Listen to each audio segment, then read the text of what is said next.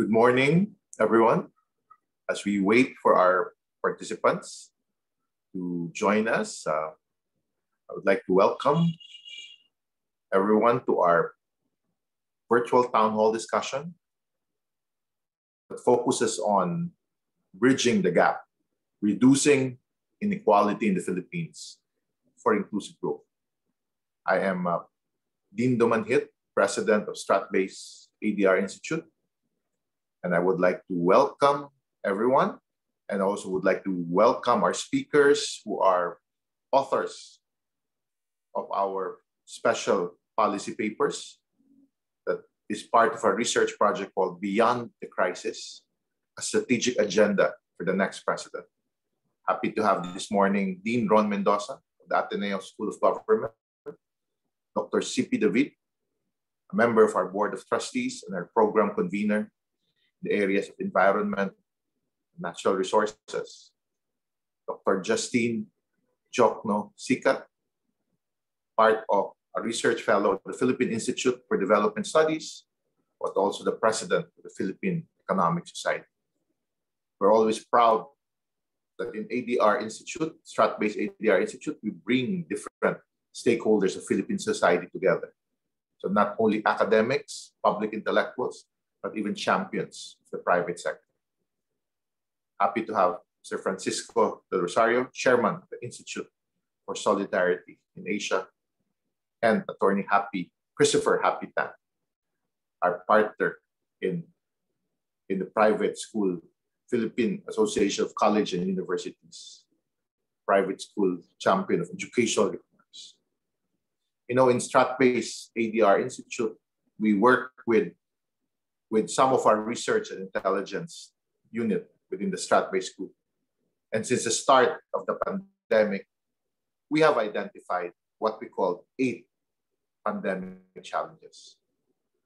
And as we live with this COVID-19 virus, as we try to move beyond this COVID-19 virus, it remains a challenge. How do we deal with the challenge of inequality in the Philippines? Because the pandemic really compounded generational disparity in income, jobs, and opportunities.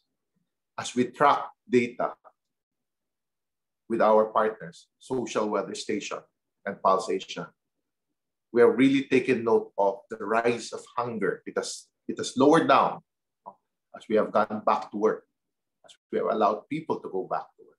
We saw how it rose, how people experience hunger and having nothing to eat. Even, you could say, once or really severe, often or always. That's a substantial number of Filipinos. And that we saw also the increase of poverty from where we were at the end of 2019, pre-pandemic, to where we are today, where 80% of Filipinos define themselves as poor. Poor could mean no income at all. Maybe majority have low income, and that affects their day-to-day lives. And it's something that we have tracked.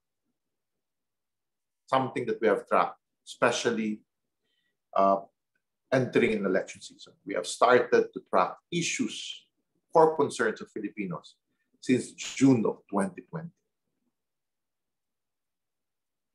And what surprised us, after 6-7 surveys, national surveys, both Social Weather Station and Pulse Asia, even we were dealing with Delta strain, Omicron. It was the issue of economics that was the key concern of the Filipino people.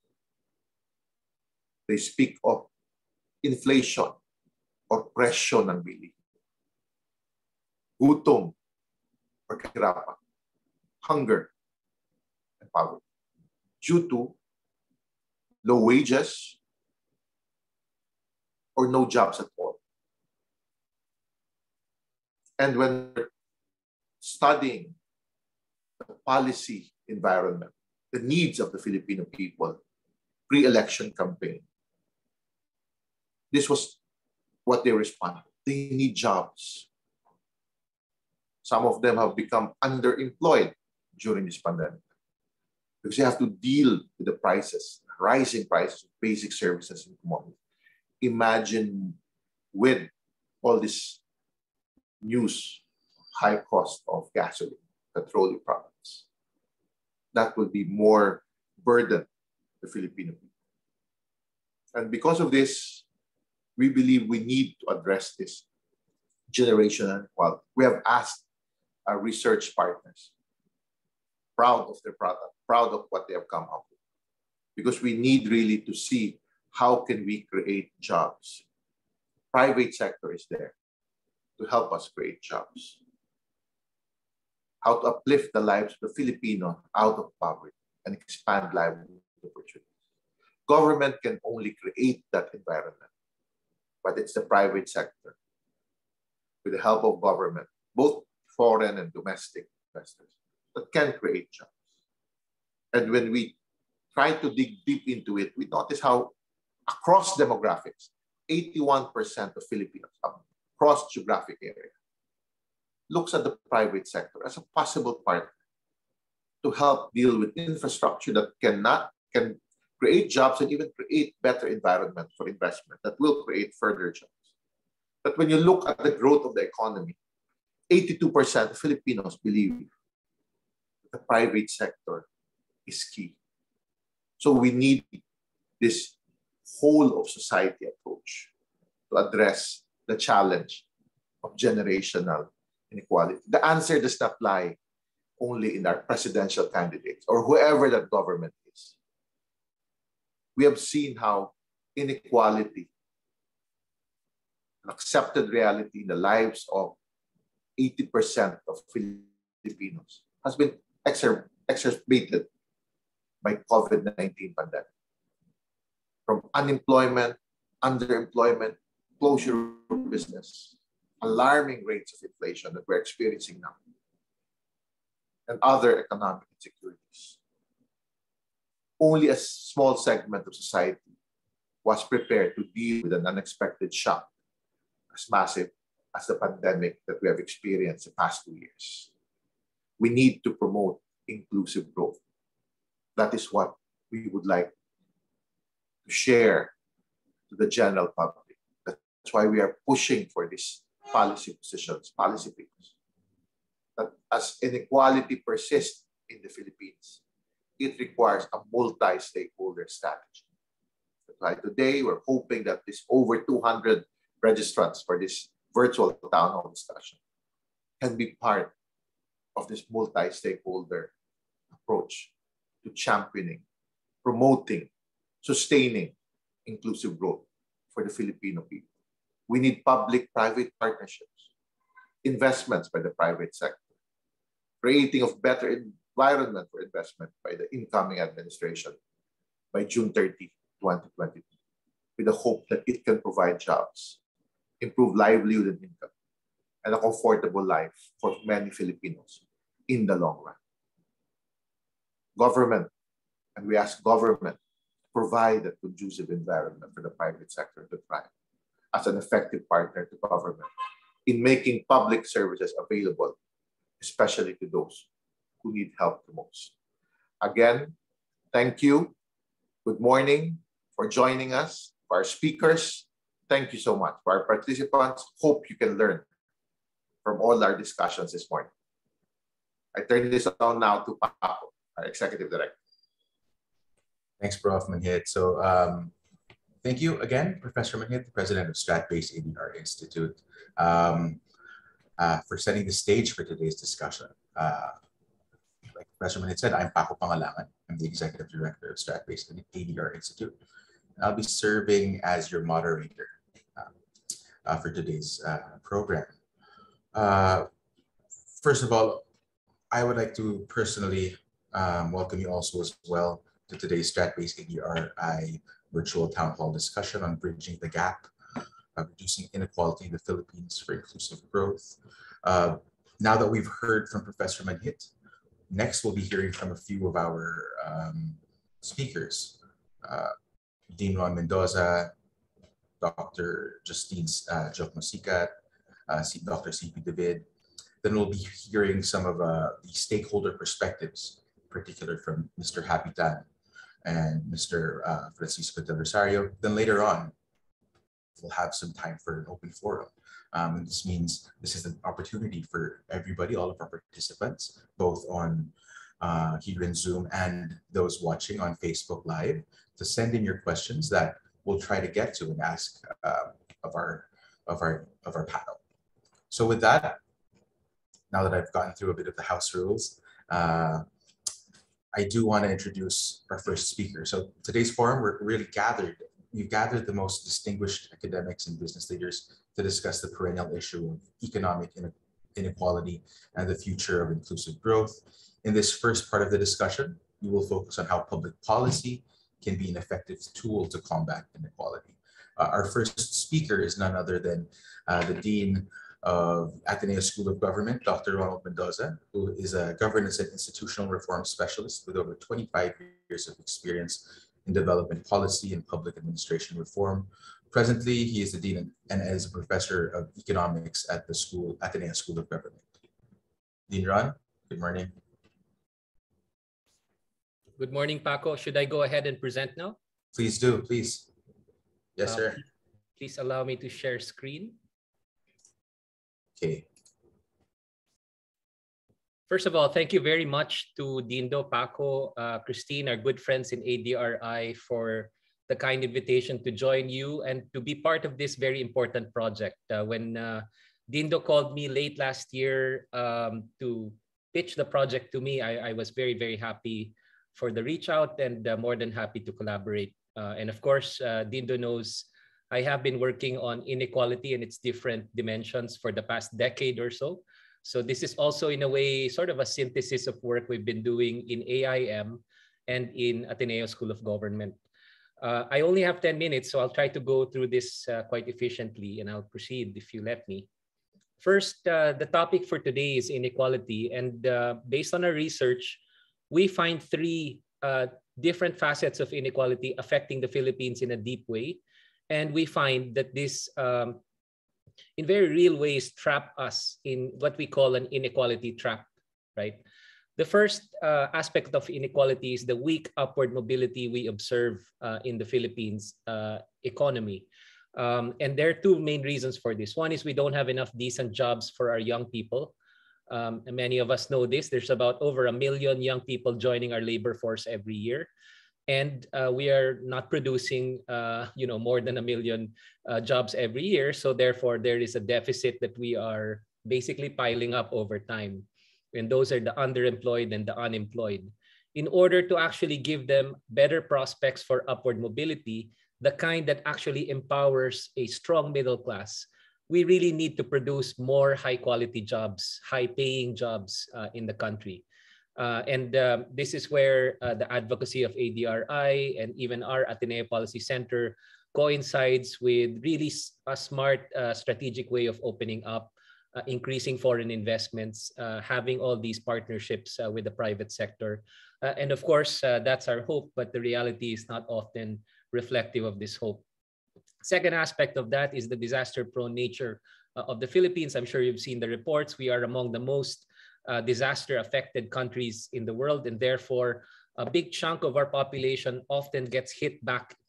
They're already in the low-income or middle-income situation, and they get hit back, slapped back into poverty or low-income status with each shock, be it a financial shock, a rice price shock, a food price shock, a pandemic, you name it.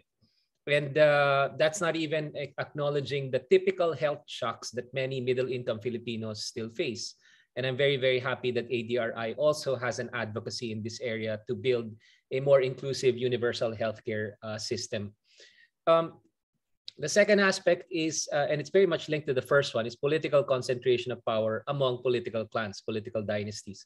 Now, this is really the main work I've been doing for the past decade. It started in AIM, now we're continuing it in Ateneo Policy Center. And the main idea here is that the voice of the people is not necessarily reflected in the policies and in the governance in our public sector. And so the amount of change, the extent of reform that we are seeing does not necessarily match the challenge and the ambition reflected by the first challenge, which is weak upward mobility. So political concentration of power, and I'll be very candid later on, those who are in power, elected in office, may not necessarily have their interests aligned with deep reforms. In fact, many of them face deep conflict of interest in terms of changing the present status quo. They benefit from the present status quo. So why would they change it? So this is one big challenge. And then finally, and it's very much linked to why all of these sort of leaders spend so much money and mobilize all of their cronies and allies to basically win office every 3 years, is because of the economic concentration and the availability of rent in our economy due to heavy regulation, due to the relatively closed nature of still some of our sectors, but also because of bad governance and lack of competitiveness. There is a way to keep on concentrating economic power when you don't have a level playing field. And it brings back to mind one of our early presidents in the post-EDSA period, President Fidel Ramos.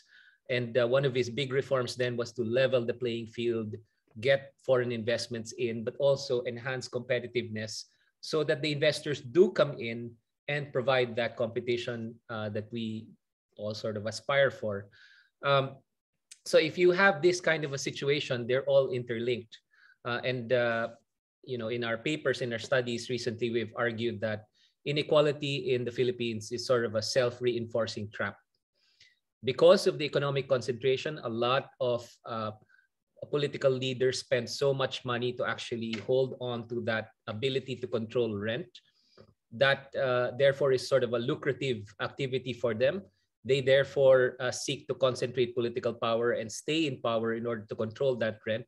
Because of that kind of a system, you don't have the strong upward mobility as a result for the vast majority of our citizens. So this is sort of that self-reinforcing loop. I won't belabor these points. Probably you've seen this in previous presentations and maybe even in our articles that we've released. But essentially, this is what the income distribution for the country looks like. And it is one of a highly unequal country. And do not be surprised that part of the challenge right now of understanding what is happening in the messaging for our elections is that one group finds it very, very difficult to talk to the other group and to understand where they are coming from, why they are more likely to vote for someone who comes from a political clan that is associated with basically one of the biggest economic disasters we've ever seen, which is the Marcos dictatorship. Why are a big chunk of our people sort of voting for the scion of this particular political clan? Why are they not voting for a continuity of reforms, of many of which we have started in the post-EDSA period, but may now actually be subject to validation with this election?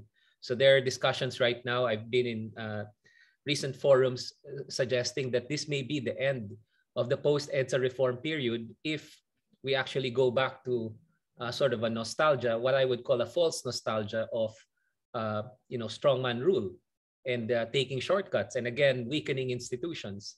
So I think there's a lot to be said about that division, but in a nutshell, I want to show you the economic side of it, which is not very surprising that we are divided because we are very unequal as a country right now. And the ability to speak to each other, to find common ground, it's showing in our politics right now. And it's mirrored in our economics as well. So I told you earlier that part of the challenge is the vulnerability, the inequality in resilience against shocks. Some of us with the ability to withstand many shocks, or we will just shrug off many crises, shocks that affect us. Maybe some of us are affected by the pandemic, but not as big as sort of the effects in other families who are low income and poor. And just to show you the inequality in resilience, these are the latest calculations of our poverty headcount in the Philippines. And we managed to reduce poverty by about 4.1 million Filipinos between 2015 and 2018. Unfortunately, and this is in the backs of reforms that we all know, we've celebrated, the credit upgrades, the fast growth. fastest growing Asian economy in certain quarters in 2018 and 2019, I think. But now that we have undergone the 2 years of the pandemic in 2020 and 2021, well into the lingering effects and risks in 2022, there has been an increase in poverty by about 3.6 million between 2018 and 2021. And sadly, the result of this is we have nearly wiped out the gains since 2015. It's as if you did not have almost any poverty reduction between 2015 and 2021. And why is that? Because of the unequal resilience and the vulnerability of our recently emancipated poor. They were not poor, they slide back into poverty. They therefore add to the poverty rolls. And so I listen a lot to the political scientists. Dean Jalaiti Hanky is one of my idols doing research in this area. And there is a lot to be researched in terms of the sentiments, the behaviors, and the vulnerability of our middle class. This is not an empowered and emancipated middle class. This is still a highly vulnerable middle class that can slide into poverty with shocks. So as I mentioned, political concentration, maybe I'll just go through this very quickly, Paco, since I only have 10 minutes. You've probably seen this before with so many times I presented in the last 10 years. Thin dynasty, nagsusunod-sunod. Fat dynasty, nagsasabay-sabay. You ask anyone working in governance, why is it not good for governance kung nagsabay-sabay sila? Well, checks and balances just go out the window. No, if you have a simultaneous occupying of elected office for such a big political clan. And it is actually, I think, quite unique to the Philippine situation. There are dynasties in many other countries, but not as many as in the Philippines. And I'll show you next. If you look at the local governments, 80% of governors, 67% of congressmen, and 53% of mayors belong to fat dynasties.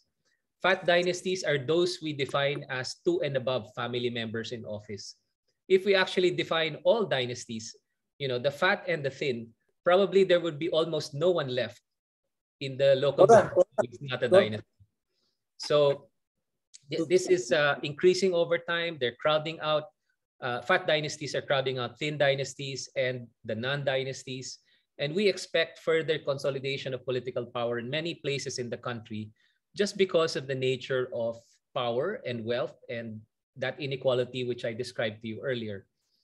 So if you see this, it's very, very difficult to imagine that there will be change if the concentration of political power is actually becoming worse and worse.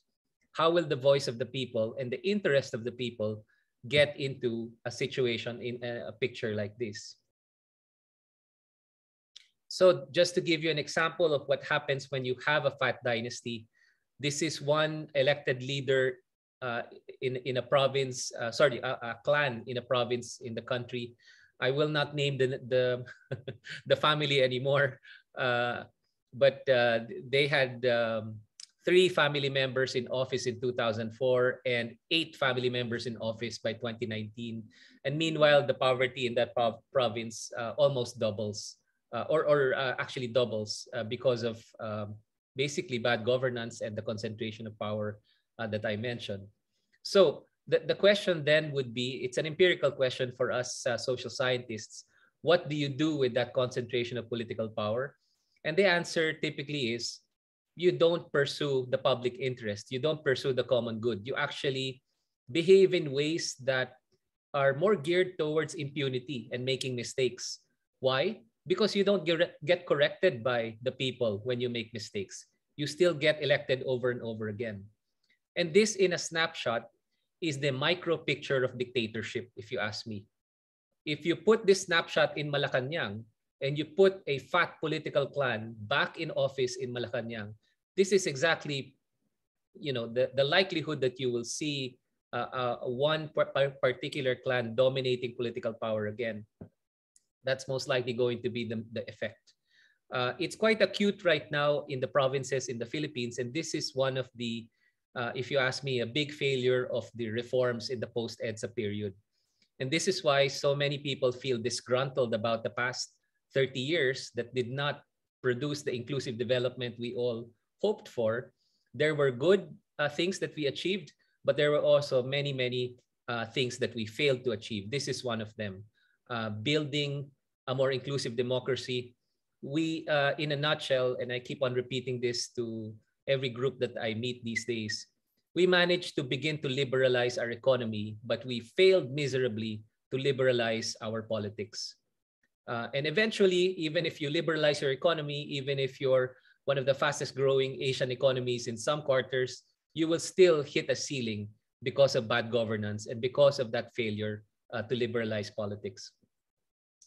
So economic concentration, I'll just skip this in the interest of time, but we have been ranked yet again by The Economist and other groups as one of the most crony capital friendly countries in the world, where we're actually ranked in the top 5 in terms of crony capitalism. And this just explains that third aspect of inequality I mentioned, that we are still a heavily concentrated economy in some sectors.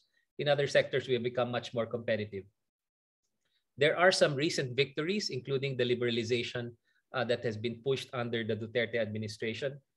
But I would argue that in order not to create the pushback from this liberalization, we should also strengthen our institutions and our regulations so that we are able to extract more of the good and less of the bad from such a more open economic environment.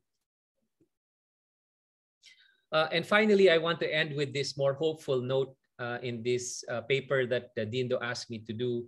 I wanted to outline what could be a reform agenda for not just for the next administration, but maybe for the next 3 administrations, trying to get us through maybe the next decade or 2 decades into some of these difficult reforms, right? And I will cite here 3 main aspects which we can focus on based on the diagnosis that I shared with you earlier. And the 3 sets of reform have to do with building a more inclusive society through stronger social protections, stronger social insurance mechanisms, making sure that you have a middle class that is actually well protected, doesn't just slide back into poverty, and also waking us up to the reality that it's not just poverty reduction anymore. We have a large middle class that has its own interests. And so therefore, if all your rhetoric is poverty reduction, they may actually tune out and not agree with the sort of reform agenda because they're not poor anymore. But their challenge is they're still vulnerable and can end up in poverty or low income status. So talking about the OFWs, talking about the Grab drivers, talking about all those daily workers who go to work every day who are not necessarily mathematically, technically poor, but are still quite vulnerable. Upward social mobility is the other part of this equation. We need to produce more decent jobs. If we're doing a better job in social protection, education, and other aspects of human capital investments, I'm not saying it's perfect, but we have been trying to ramp it up. We should get our economy ready to absorb all these young people. Otherwise, we'll just continue to send them abroad, and we'll have a hollow economy actually from this kind of a situation. So creating the decent jobs within our borders, in our country, and creating new growth engines spread across the country, particularly in the South, will be critical here. Inclusive democracy, I won't belabor that point anymore. We need to regulate dynasties, build strong political parties, and maybe even implement campaign finance reforms because of all these new technologies. And finally, the inclusive economy aspect, and I'm an economist, so I'm expected to also weigh in on this. We need to continue to improve competition. So this is good that we do have some kind of strategy to continue to open up, but we do need to open up with a fair amount of strategy behind it. We cannot just open up to the competition, but not have our supply side ready for that competition. And that's really the unequalizing pattern of our opening up and liberalization. We sign all these agreements, lower our tariffs, lower our protections on the border. And when the products come in, our ability to boost our own supply side is weak. And why is it weak? Because of bad governance. And why is it badly governed? Because we did not liberalize the political system.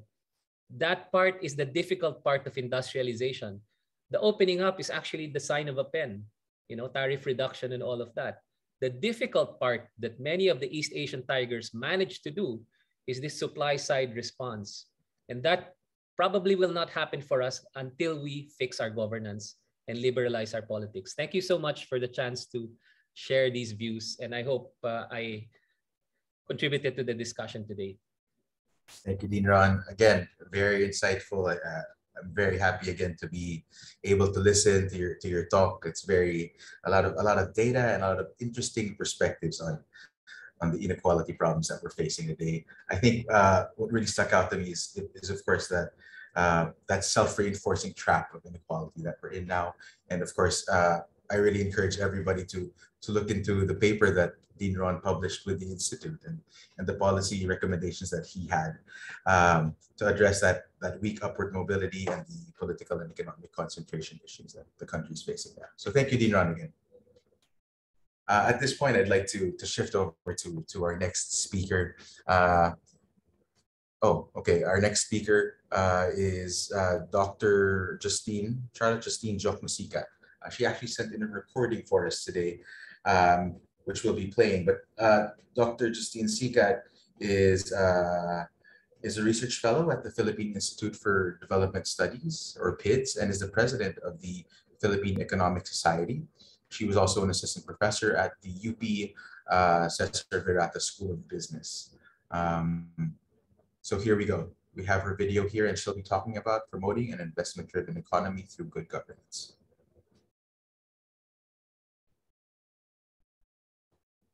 Good morning, everyone. And thank you to ADR Institute StratBase for inviting me this morning to the town hall to share my opinions on bridging the gap, reducing inequality in the Philippines for inclusive growth. In 2022, there will be major shifts in Philippine governance, as we all know. There will be a new president, a new administration, new nationally and locally elected officials. Policymakers will still be managing the now endemic COVID-19 while trying to sustain the 5.3% recovery in 2021 from the economic contraction of 9.5% in 2020, as you can see on the graph to the right of the screen. With public debt ratio increasing from 39.6% in 2019 to 60.5% in 2021, there is a need for prudent and strategic spending to pump prime the economy to outgrow debt. And finally, there will be a redevolution with the implementation of the Mandanas-Garcia Supreme Court ruling that will impact fiscal space. This ruling effectively broadens the base on which to compute the intergovernmental fiscal transfers of local government units, now known as the National Tax Allotment. Now, what is the question that I will try to answer today? How do we bridge the gap and reduce inequality for inclusive governance? And I'll provide several possible answers. There should be improved and innovative public sector governance. First, fiscal consolidation of the national government is a must. Second, strategic investment in both physical and human capital, physical capital being infrastructure, and human capital being education, training, and including social protection and health of both national and local governments are needed. This will all encourage private sector participation at all levels. Now, just to align, we'll begin with some definitions on what institutions are, governance, and innovations, as in the context of this morning's presentation. According to the Nobel Prize-winning economist Oliver Williamson, a nation's formal and informal institutions, which are the rules of the game, are the foundation for governance, which is the play of the game.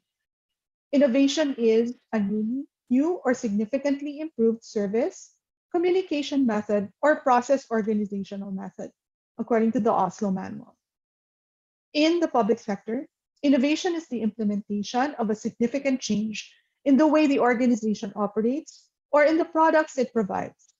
They comprise new or significant changes to services and goods, operational processes, organizational methods, or the way organization communicates with users.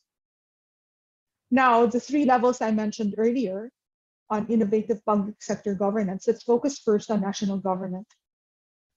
Because of the COVID-19 pandemic, there was a drastic increase in the budget deficit from 2.4% in 2019 to 8.1% in 2020. You can see this on the right side of the slide, and the considerable surge here in expenditures is what triggers the drop in the budget deficit here. In the medium term, and as the economy and revenues recover, coupled with the need for government to spend to jumpstart the economy, there will be continued need for borrowing. Now, the national government needs to strategize fiscal consolidation by balancing this with the need to recover the economy through both physical infrastructure and human capital investments to address scarring. Now, on the level of local governments, there's also a need for innovative public sector governance.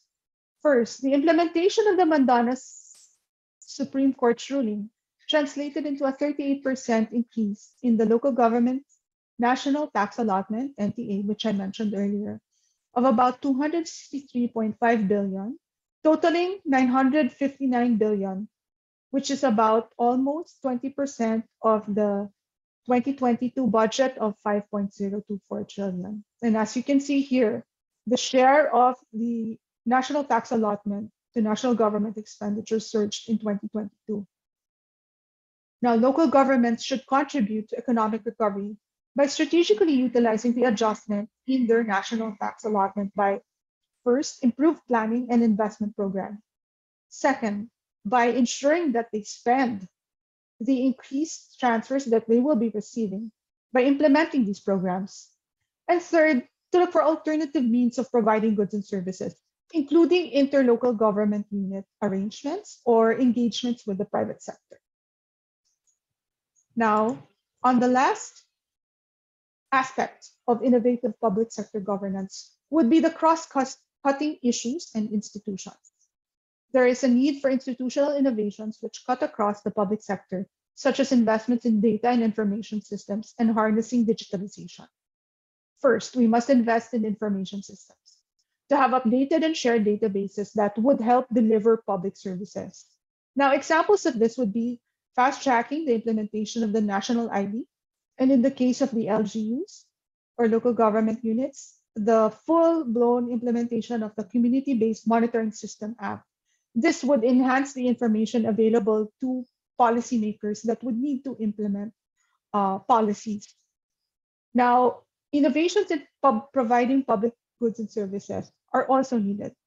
These could be through alternative arrangements, such as inter-LGU, both horizontal and vertical cooperation, as well as national and local government alignment and collaboration. These are the perfect vehicles for the common goal of inclusive growth and development. And finally, harnessing digitalization. Though this requires a whole of society approach and provides a major role for the private sector to contribute to or to participate in to sustain economic recovery. This requires laying the foundations in infrastructure and systems, as mentioned above, continued implementation of the current program, medium-term information and communications technology harmonization initiative, or MITI, which is in the national budget. It has been for the past 2 years, which is government's effort to improve government online platforms to deliver better services. Investments also in human capital are necessary. These are to upskill and retool workers and enhance technical capacities for workers to learn the new technologies in current work or prepare workers for new jobs coming about because of the shift to digitalization and other digital platforms. For the financial sector, the Bangko Sentral ng Pilipinas goal of converting 50% of the total volume of retail payments into digital form and onboard at least 70% of Filipino adults to the financial system through the opening of a transactions account that can be used for a payment system. In all these, the private sector could be partners. Businesses and civil society could work with government by providing solutions to pain points in the proposed priority areas. Now, some final remarks, particularly for the next administration, of course. There should be no policy reversals nor any major institutional disruptions that would impact the government's revenue-raising capacity or spending capacity. And We have a forthcoming study on debt at PIDS, and there is evidence to show that we are on track and that debt is manageable. So this is very crucial that there be no policy reversals in the new administration. Second, in bridging the gap and reducing inequality in the Philippines for inclusive growth, every single Filipino has a role to play. So thank you very much. All right, thanks, Dr. Justine Jokno-Sikat, for your talk on promoting an investment-driven economy through good governance. I think what really stuck out to me most was what Dr. Jokno-Sikat was saying about the need for improved and innovative public sector governance. With that, I'd like to move on to our next speaker. I see that he's here now. Next up, we have, and it's a pleasure to introduce Dr. Carlo Primo C.P. David. C.P. David is a licensed geologist and a professor at the National Institute for Geological Sciences at the University of the Philippines, Diliman. He obtained his master's in geology from the same university, and in 2003, received his PhD in environmental science and geology from Stanford University. More importantly, Dr. CP is also the convener of Philippine Business for Environmental Stewardship and a trustee and program convener of Strat-based ADRi Institute. Dr. CP will be talking about improving the Philippine agriculture sector by establishing food production areas.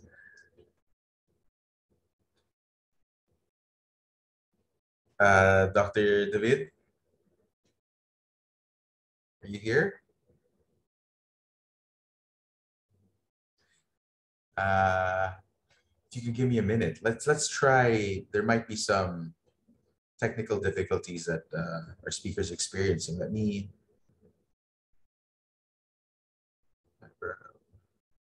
All right, let me see what I can do. Okay, first I'll send him a quick message. So if you can all, I'm sure we're all used to this by now, given all the Zoom meetings that we're in.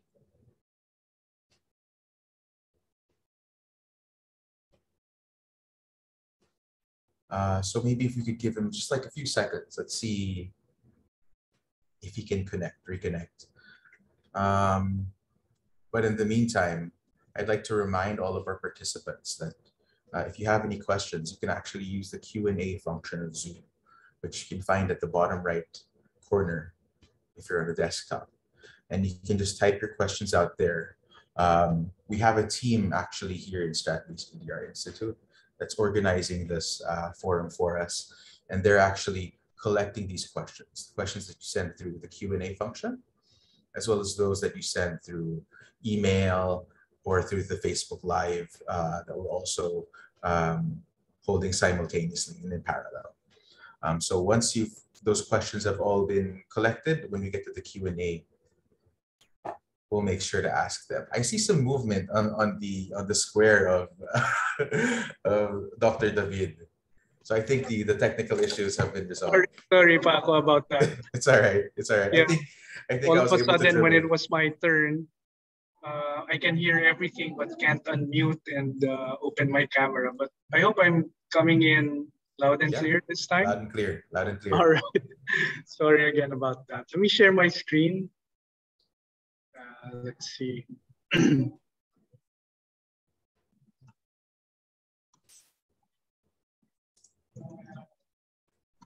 Okay. Can you see it? Can you go to the first slide, Dr. David? Are you on the first slide now? Yes. Are you seeing my title slide? Yes. Yes, I can see it. It says Philippine agriculture productivity and our quest for food sufficiency. Okay. Thanks. I think we're good. So good morning, everybody. Thanks, Paco and Dindo, once again for inviting me to be part of the collection of papers that is quite timely, you know, and we are doing all these research.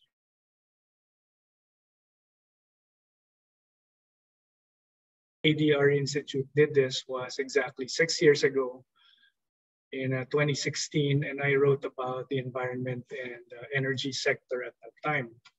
For this year, I decided to write about agriculture. I'm a geologist by profession, scientist, professor, and so I did this research as a complete outsider, looking at the sector that has ailed all these years. And my strategy was to look at it precisely as an outsider, looking at data, actual hard data, and strategies that other countries have taken and have been successful in uplifting their agriculture sector. Okay, now keeping in line with our theme this morning on inequality, this figure here from the Ateneo shows the largest inequality I see in our economic sectors. This table here shows you the different economic sectors on the left side, and what it shows you is their contributions in our GDP, and then the blue bars for each sector shows you the contribution of employment of each and every sector.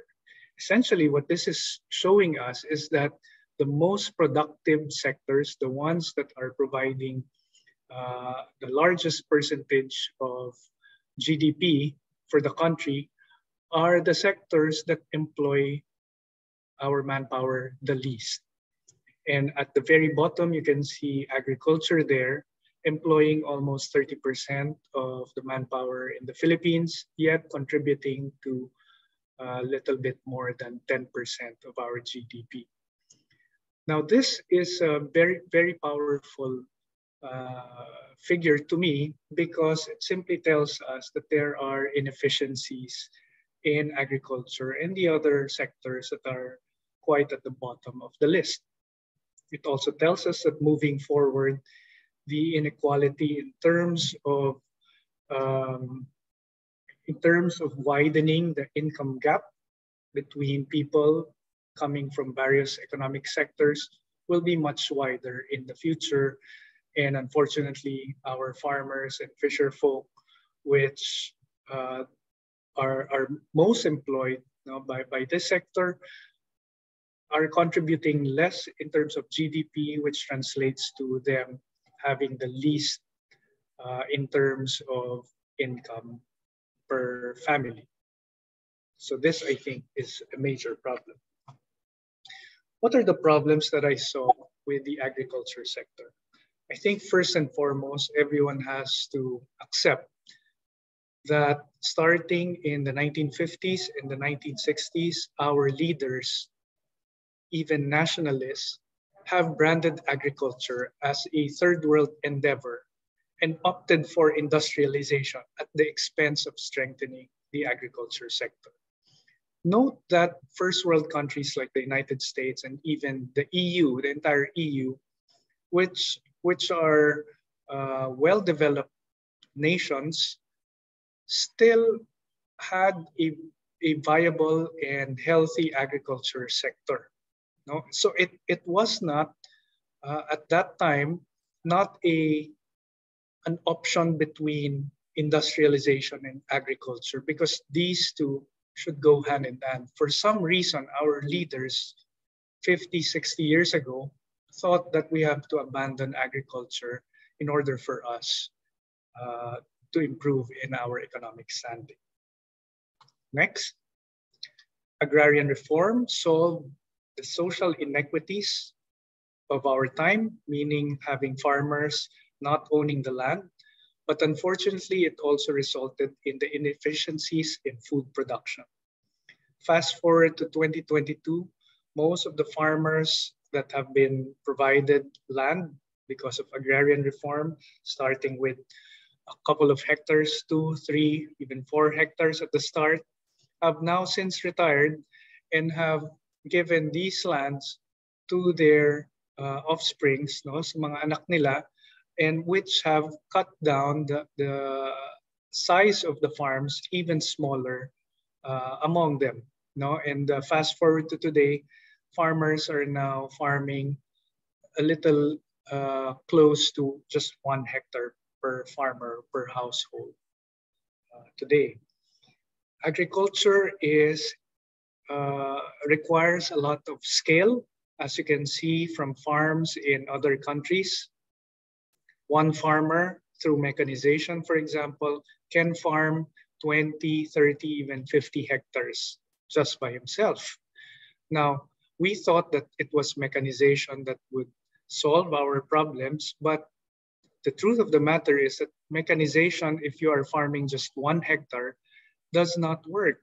No, there's no need to have tractors and all these equipment, farm implements, if you are only to farm 1 hectare. Our cooperative system has not worked as much as we want it to work. And therefore, we are left with smallholder farms with 1 hectare each. And I believe it is not mechanization that will solve it, but instead looking at how efficiently smallholder farms can produce food and to earn from it. Finally, because of the inefficiencies in this sector, our dependence on food importation is at its highest and will continue to be a problem. Just think of any disruption in the value chain, starting with production from other countries, that they have to increase that the price of commodities, and the brunt of the problem will have to be shouldered by those who are buying these commodities. The next slide, I will show you just a few facts I have gathered in terms of total importation in 2020 for various commodities. And I included not just the big ones, the big ticket items, commodities that we import year in and year out, such as wheat, because we do not produce wheat. We cannot produce wheat because of climate. At the same time, we need scale to produce wheat, and yet we have to eat bread.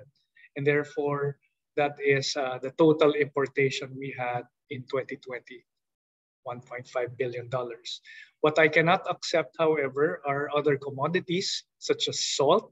Being an archipelagic nation, we actually import salt in 2020 to the amount of $28.8 million. Rice, because of the inefficiencies in rice production in the country, we are now reliant on rice coming from our neighboring countries like Thailand and Vietnam, for whom we actually trained their agriculturists 20, 30 years ago. Another item that one has to look into would be the dairy products like milk, $635 million. And this just tells us that our dairy production is not enough. But also looking at other commodities that we should be able to produce ourselves. Mushrooms, $2.8 million.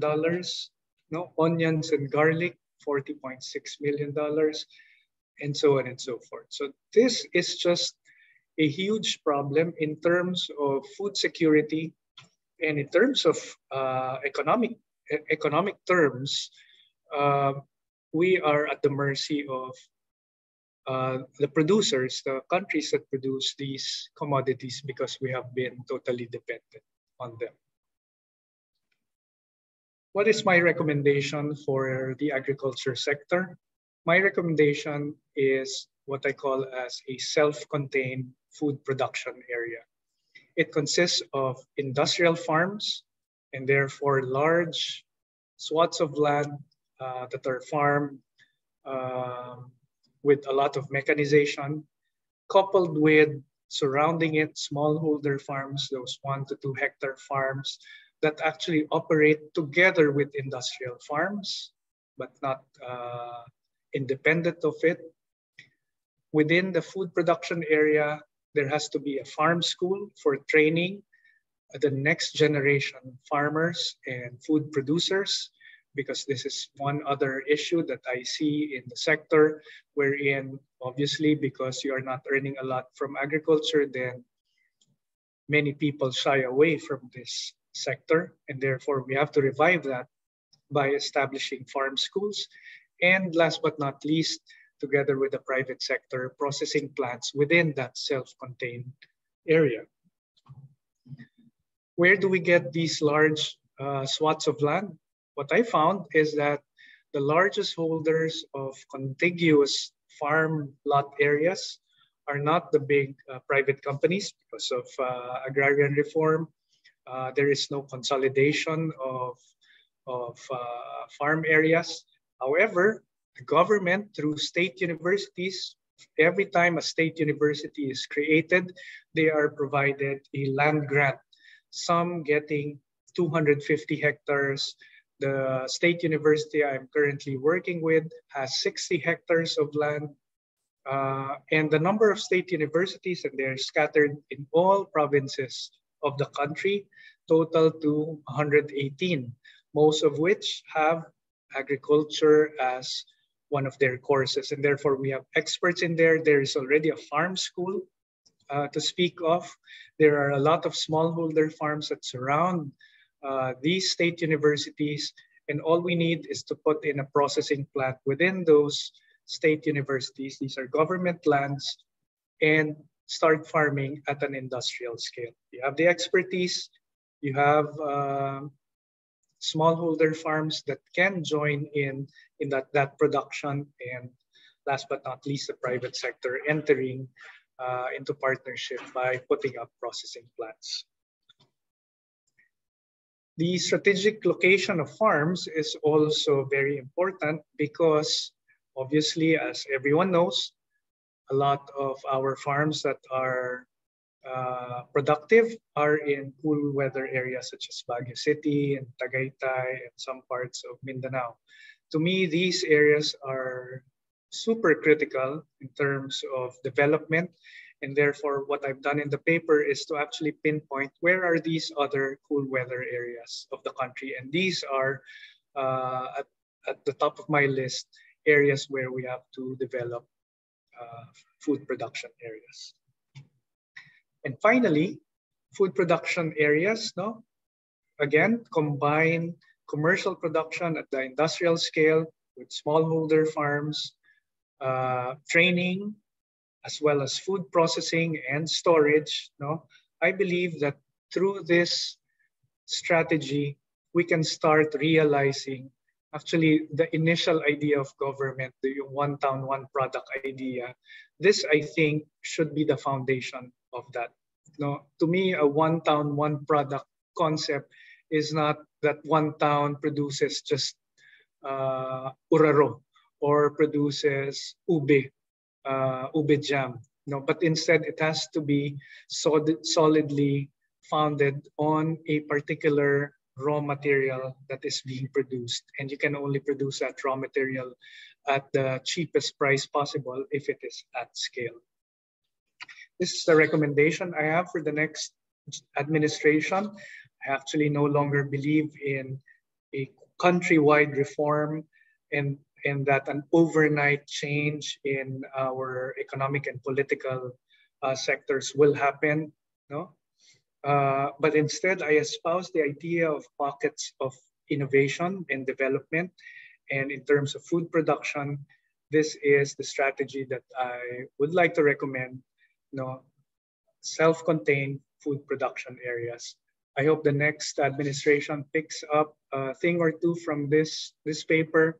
And at the same time, for the audience in today's town hall meeting, I hope that I've provided you some idea of how we can get to the next level in terms of increasing food production in the country and making sure that we are secure in terms of food in the coming years and generations of Filipinos to come.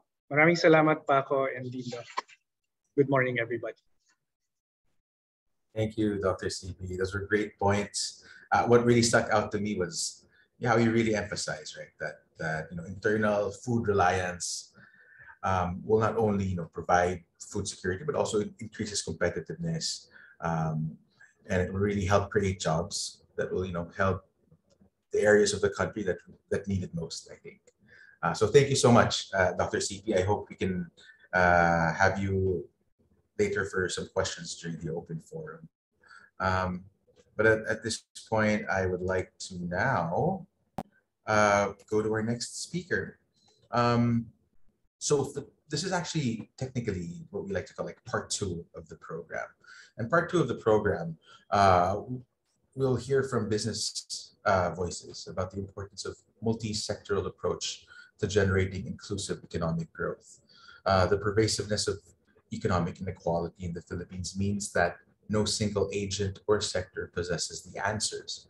Therefore, it is particularly important to listen to a variety of opinions on the issue. First up, we have actually Mr. Christopher Happy Tan. And Happy Tan is the Chief Operating Officer of FINMA Education. He was the former regional CEO for Asia of the Grameen Foundation, a global nonprofit organization, and has worked for financial institutions such as Shore Bank Advisory Services, the Local Initiative Support Corp, Corporation, and Sabigan, a legal resource non-government organization. Mr. Tan has over 20 years of experience in development finance, nonprofit management, and public interest law. He is also a board member of the Philippine Association of Colleges and Universities. Mr. Tan will be talking about improving Filipinos' quality of life through education reforms. Mr. Tan, good morning. The floor is yours. Good morning. Thank you. Could you put it on the wide view, please? Okay, thank you. Good morning. FINMA Education is a network of colleges and universities in the Philippines and Indonesia with a total population of about 95,000 students, mostly in college and senior high school.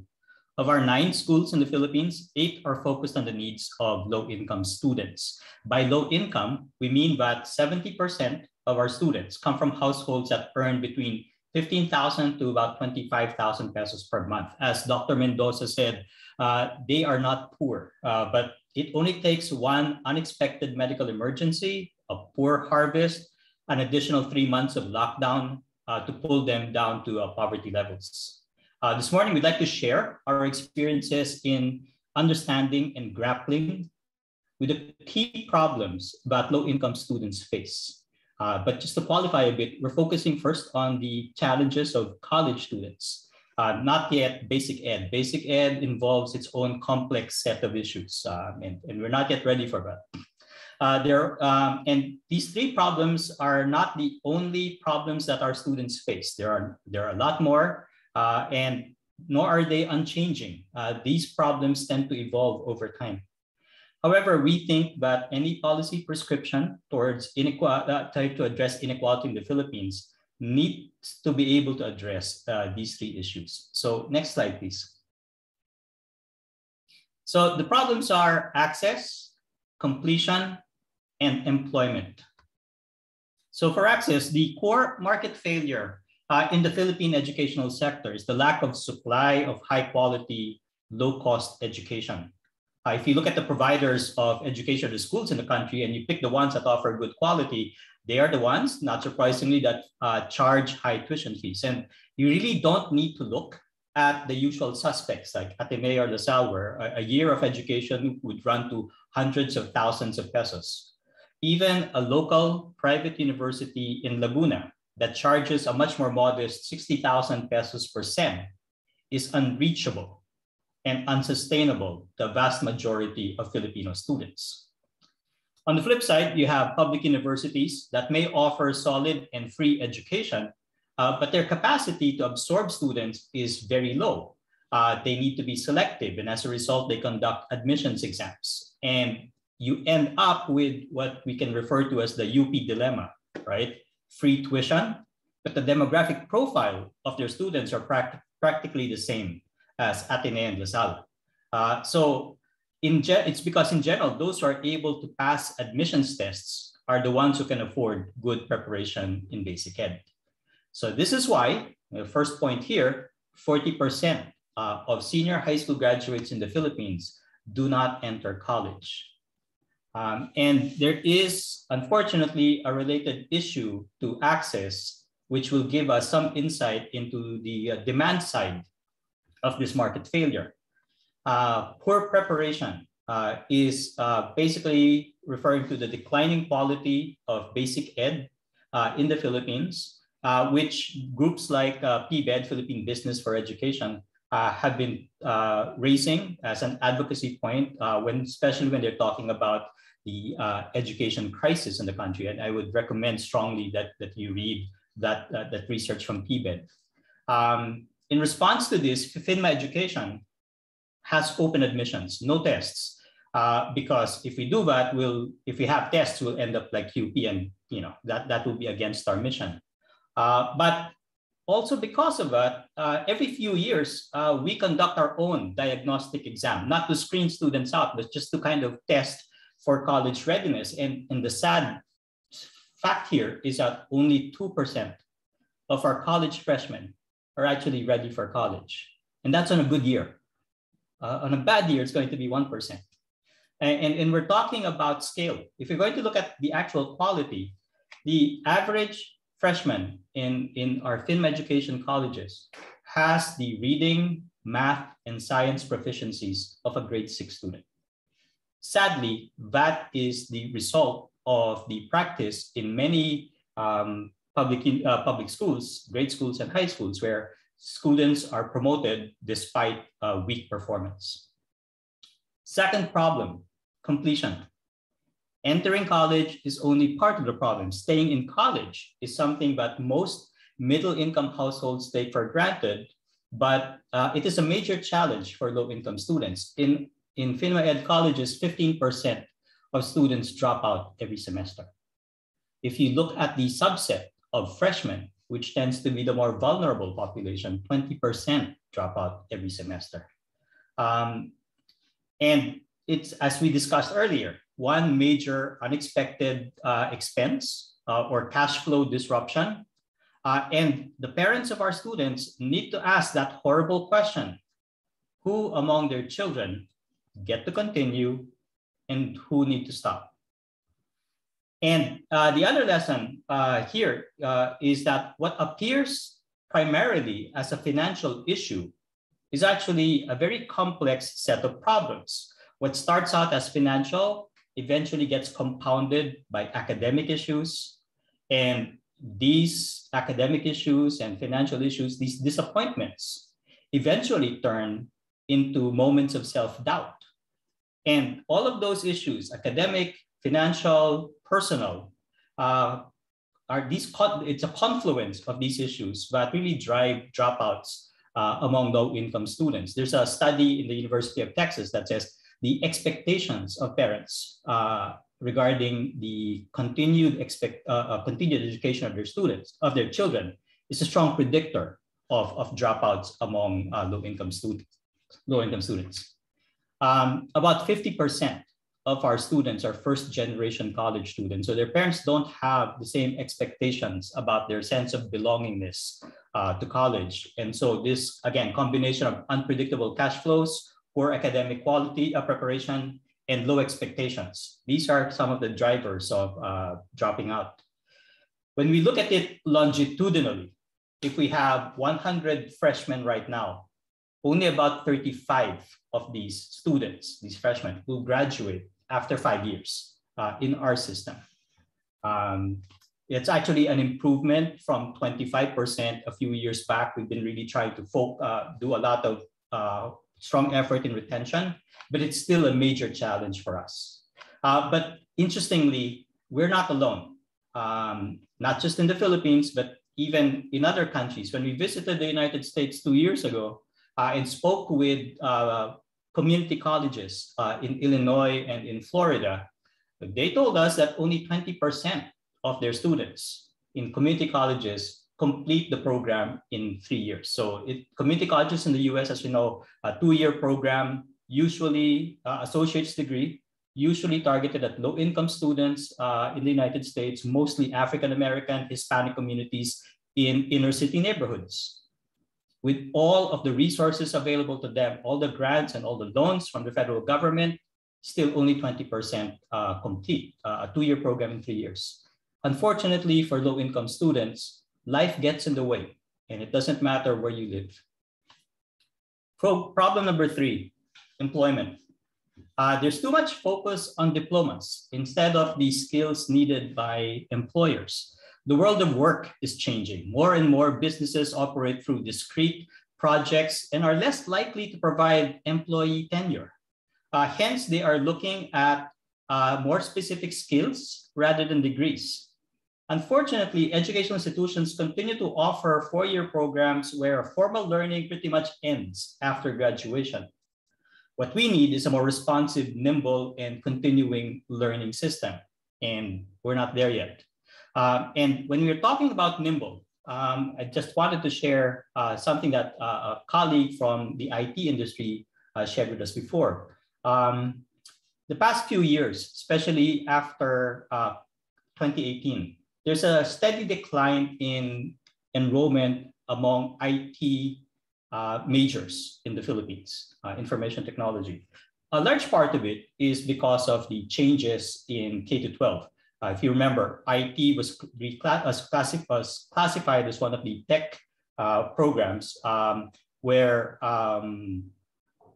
tech ed programs, where the emphasis was if you do well in senior high school, you can start working. You don't need to go to college. So that was a big factor in the decline in enrollment.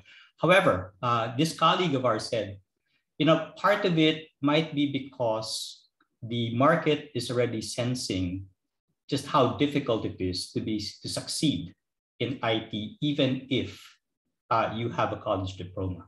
He was saying, this idea of disruptive technology, for most of the people in this room, that's usually a good thing, right? It leads to innovation.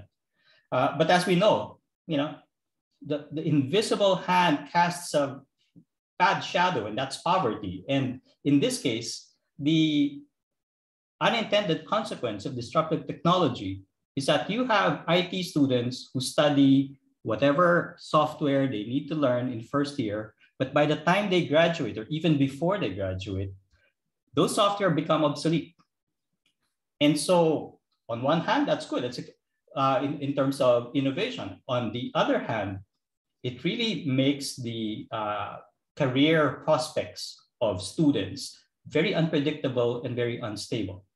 And so given that, we need to be able to have an educational system that really focuses more on employment.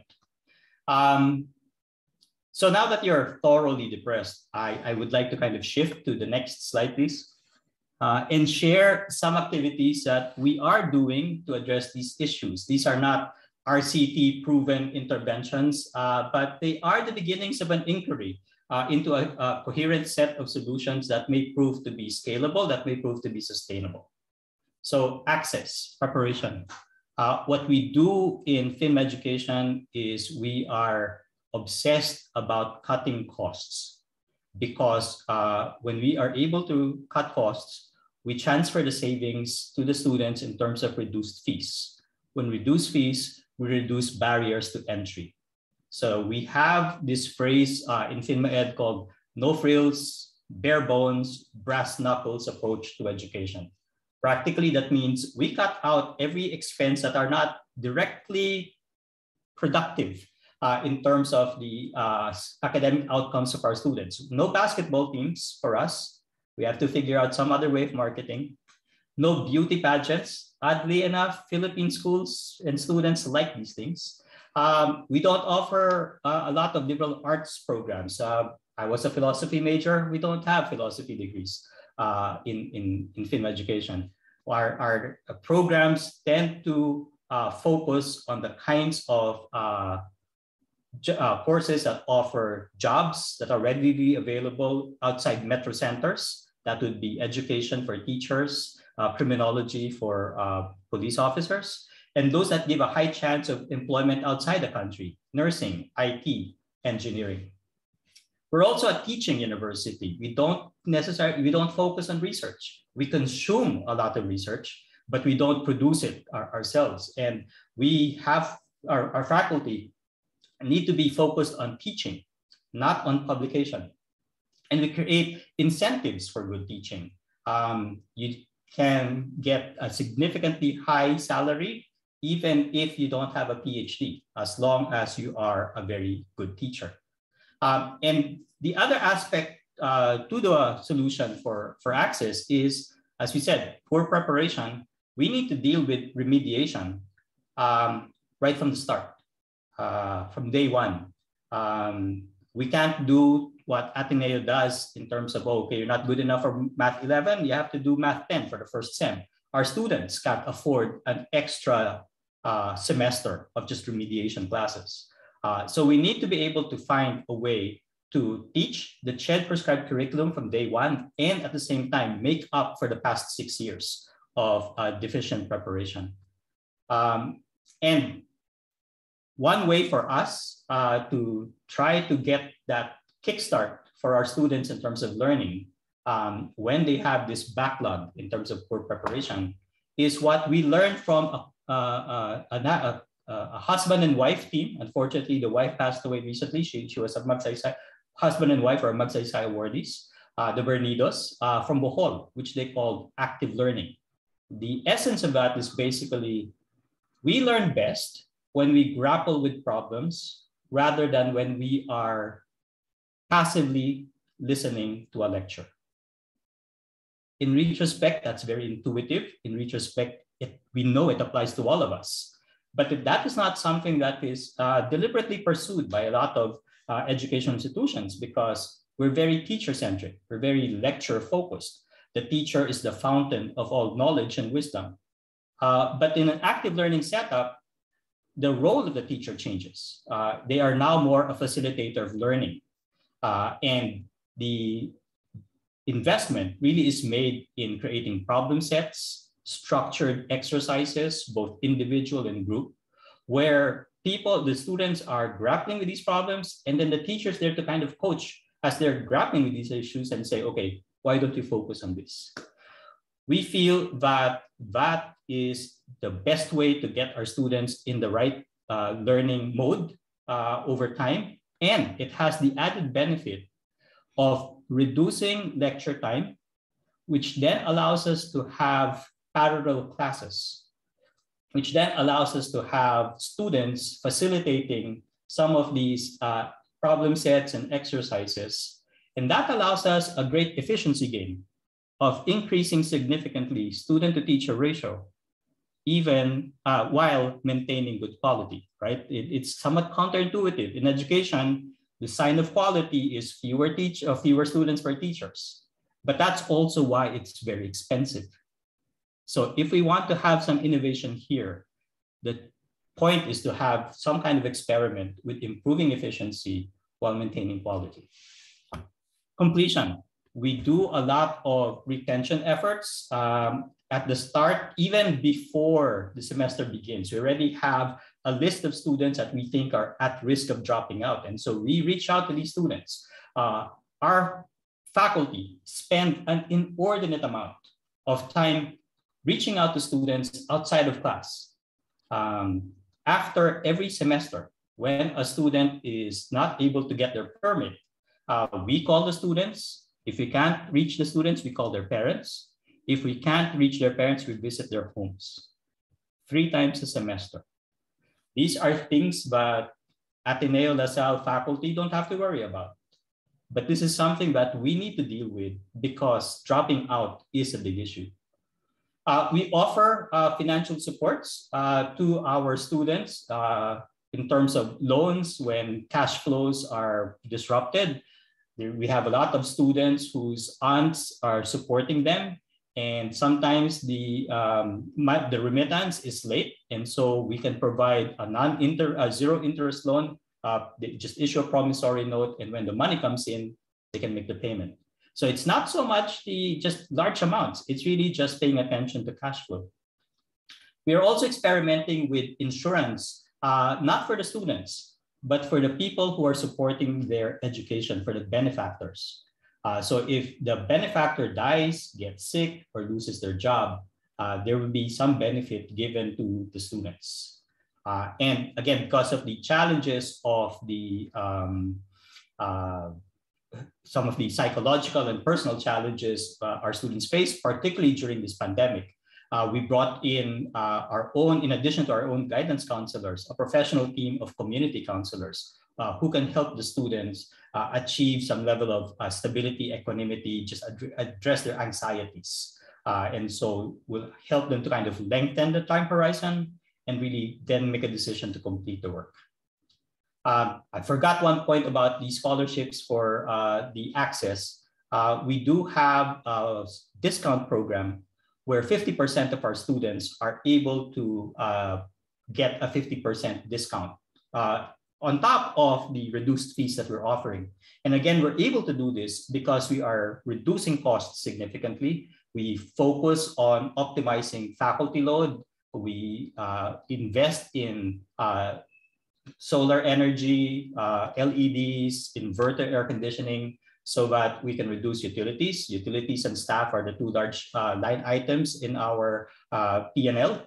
And we need to be able to lower our break-even point, because if we lower our break-even point, it gives us much more flexibility to provide access to low-income students.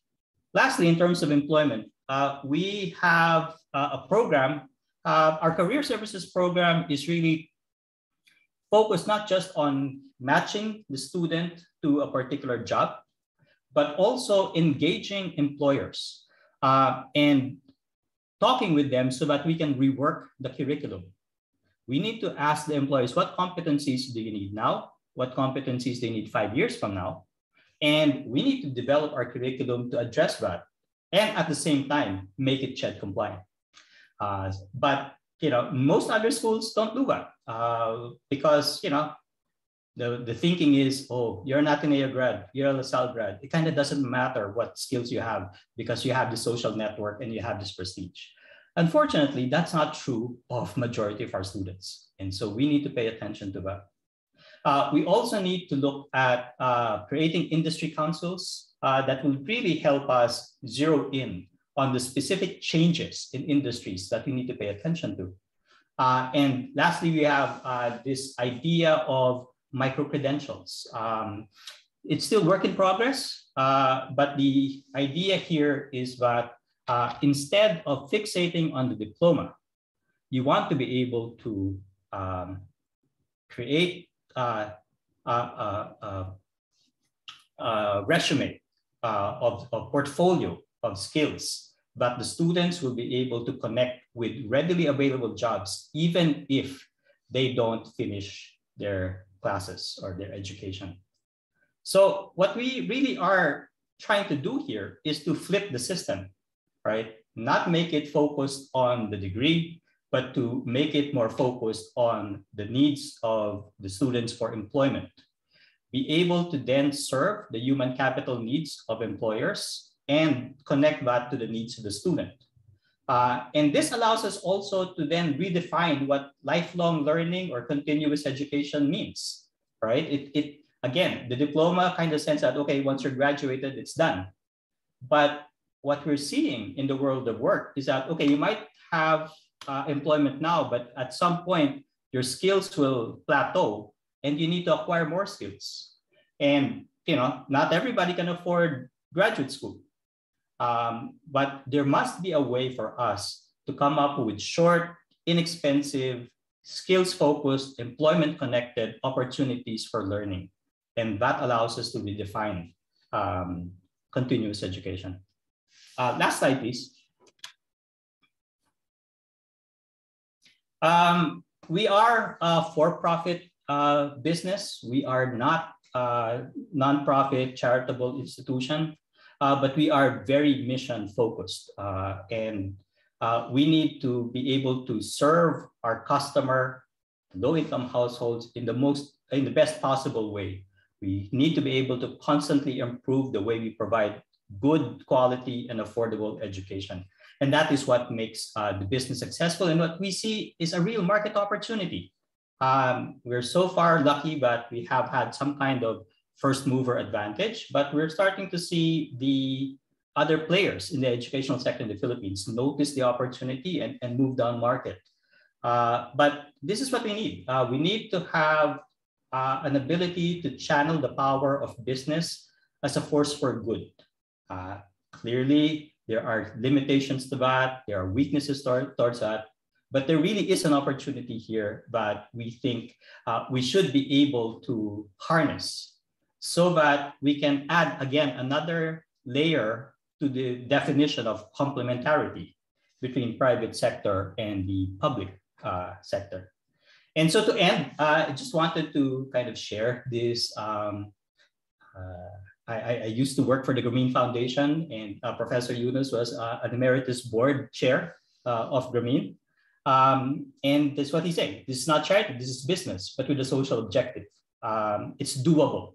I think what's important here is that to remember is that Grameen Bank was the first mover, but it has now been kind of left behind in many ways by some of these large microfinance institutions in India and in Latin America, much larger than Grameen, even much more diverse.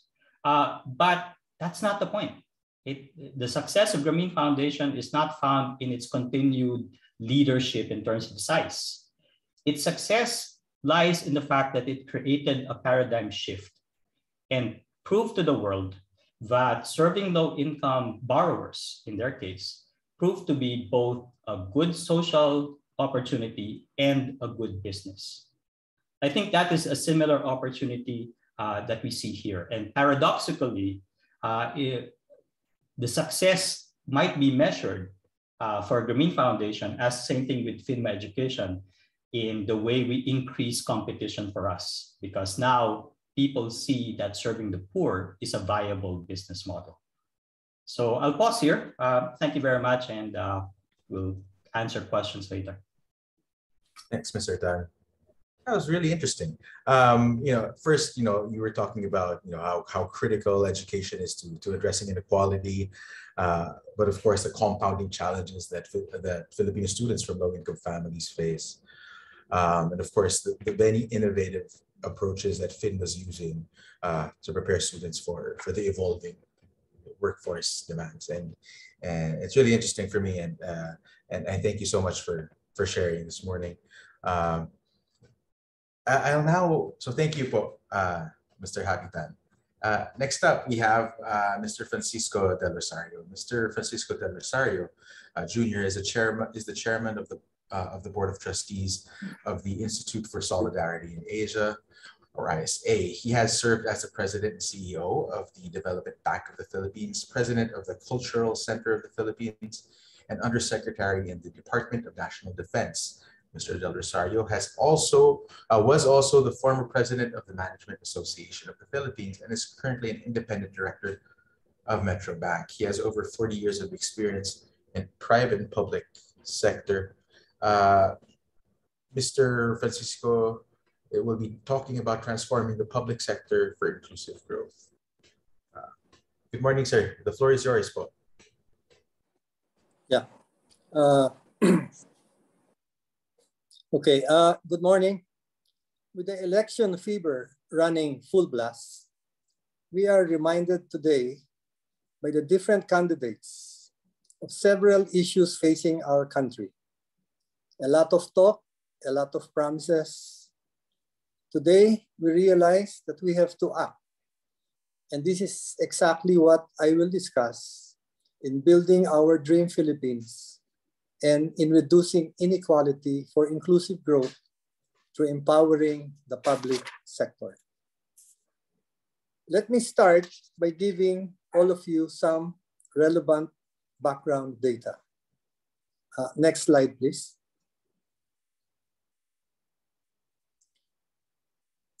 Okay, the population in the Philippines as of March 24, 2022 is now at 112,161,938 and still growing. Next slide, please. 23.7% of Filipinos were poor in the first semester of 2021, which translates to 26.14 million poor Filipinos. Next slide, please. 18% of Filipino families were poor in the first semester of 2021, which translates to 4.74 million poor Filipino families. The pandemic for the past 2 years has actually aggravated the situation of the poor. Now, let's try to understand the different causes of poverty. One, of course, is our self-serving leadership, wherein we have leaders who are only interested in their own vested interests and not trying to help the general majority. Number two, poor public service. This is the kind of service which does not satisfy the basic needs of people. Number three, of course, corruption and greed, which has been with us for time immemorial, draining our financial and natural resources and enriching only a few. So the questions that we need to answer at this point are, one, how do we help the poor? How do we transform our country? To give an indication on what the life of all Filipinos in 2040 should be, matatag, maginhawa, at panatag na buhay, by 2040, Filipinos should be able to enjoy a strongly rooted, comfortable, and secure life. And this is stated in NEDA's Ambisyon Natin 2040.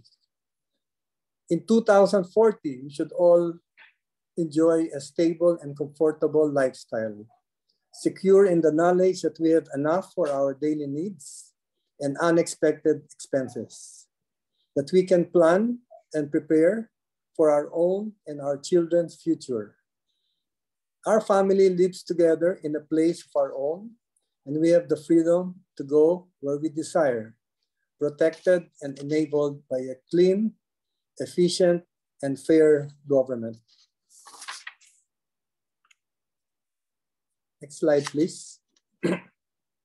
So to achieve this, I will challenge everyone today with the presentation of a dream. Our dream Philippines, wherein we have a government where every institution delivers and every citizen participates and prospers. So how do we achieve change to attain our dream Philippines? I believe good governance is the key to transformation. Next slide, please. How important actually is good governance? Good governance delivers in improving basic services in government by making sure that it's timely and prompt and it's effective and efficient. Good governance also delivers in addressing poverty among LGUs by providing employment and prosperity, by ensuring that we will have a low crime rate and high security, and making it desirable for our OFWs to return home. But why has the Philippines failed? Let me quote from a widely read book, Why Nations Fail to Understand the Reason. And I quote, nations fail because they fail to set up strong, inclusive, and sustainable institutions. Next slide, please. And so a very important question for all of us is to attain change is actually how can we empower the government to become strong, inclusive, and sustainable institutions. In ISA, the Institute for Solidarity in Asia, where I am the present chairman, through our interventions with national government, agencies, and local government units, we are able to do this through our performance governance system, which helps government translate its mission and vision into a sound strategy by first creating a vision, formulating a strategy, making the action plan, and finally monitoring and making sure that the desired results are attained. Let me show you, as an example, the strategy map made by DSWD up to 2028. Their vision is the Department of Social Welfare and Development envisions all Filipinos free from hunger, have equal access to opportunities enabled by a fair, just, and peaceful society.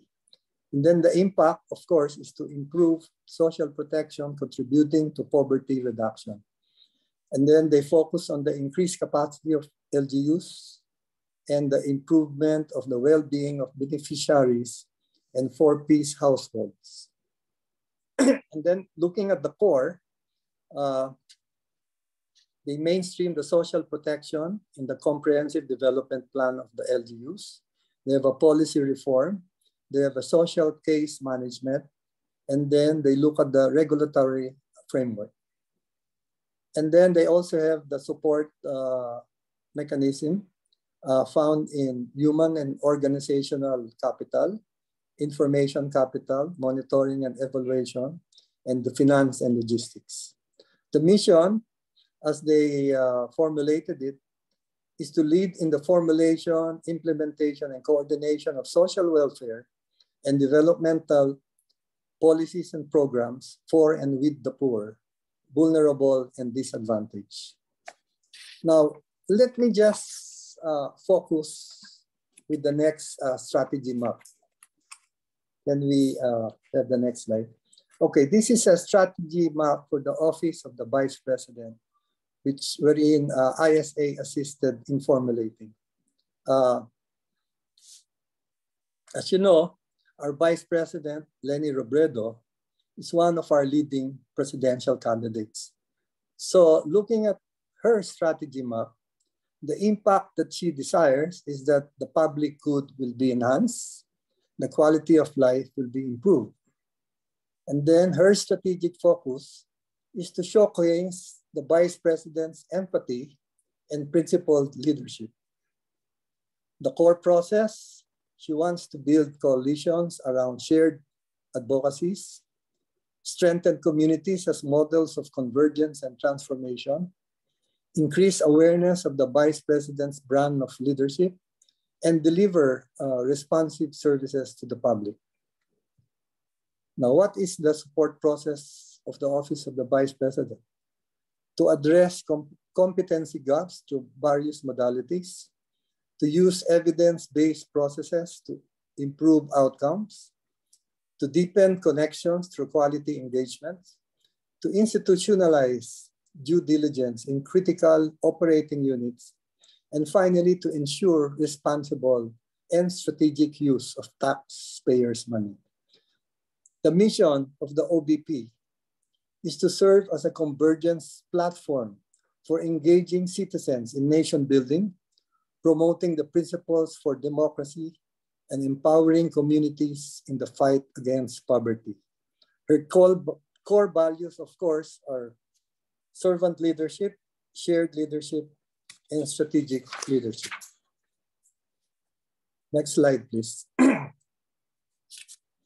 Focusing on the performance governance system, let me discuss this more in detail. We have a 4-stage pathway under the PGS. The first one is, of course, the initiation stage. The first stage of the PGS focuses actually on the formulation of the basic governance documents that are anchored on strategic positioning.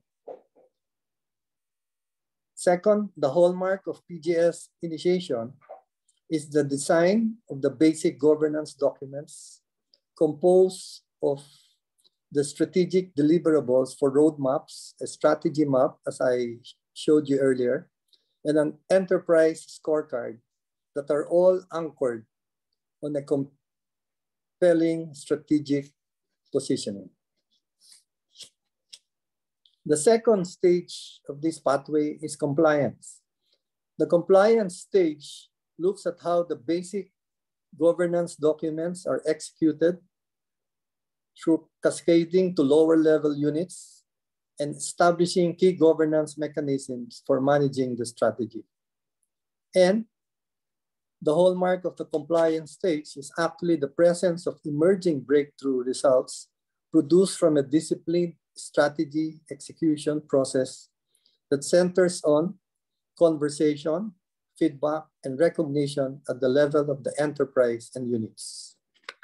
Managing all of these activities, the organization must establish an Office for Strategy Management that will oversee the implementation of the strategy and continuously monitor its progress.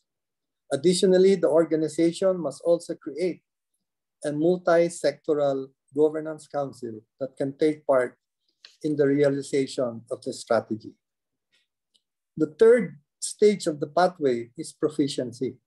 The hallmark of PGS proficiency is the presence of emerging breakthrough results to the support of a fully functional Office for Strategy Management. The fourth pathway is institutionalization. Organizations in the last stage of the PGS are expected to have at least one breakthrough result as reflected by its strategic position. In ISA, we also have customized interventions for the LGUs and NGAs. The first one is strategy formulation. In strategy formulation, the organization works with ISA to integrate existing plans into a cohesive long-term strategy that seeks to level up the delivery of the organization's mandate. This session is dedicated to crafting the strategy map and governance scorecard, the guiding frameworks which define and detail the overall strategic direction of the organization. The second intervention that we have is the cleanup. The cleanup session is dedicated to polishing the initial strategy map, enterprise scorecard, and strategic deliverables to ensure the readiness of the strategy for execution. The third that ISA is offering intervention is that we seek to capacitate the organization's department heads through a series of cascading sessions to ensure their units' progression towards the fulfillment of their deliverables and targets outlined in their scorecards. And finally, we also have the OSM capacity building and MSGC management.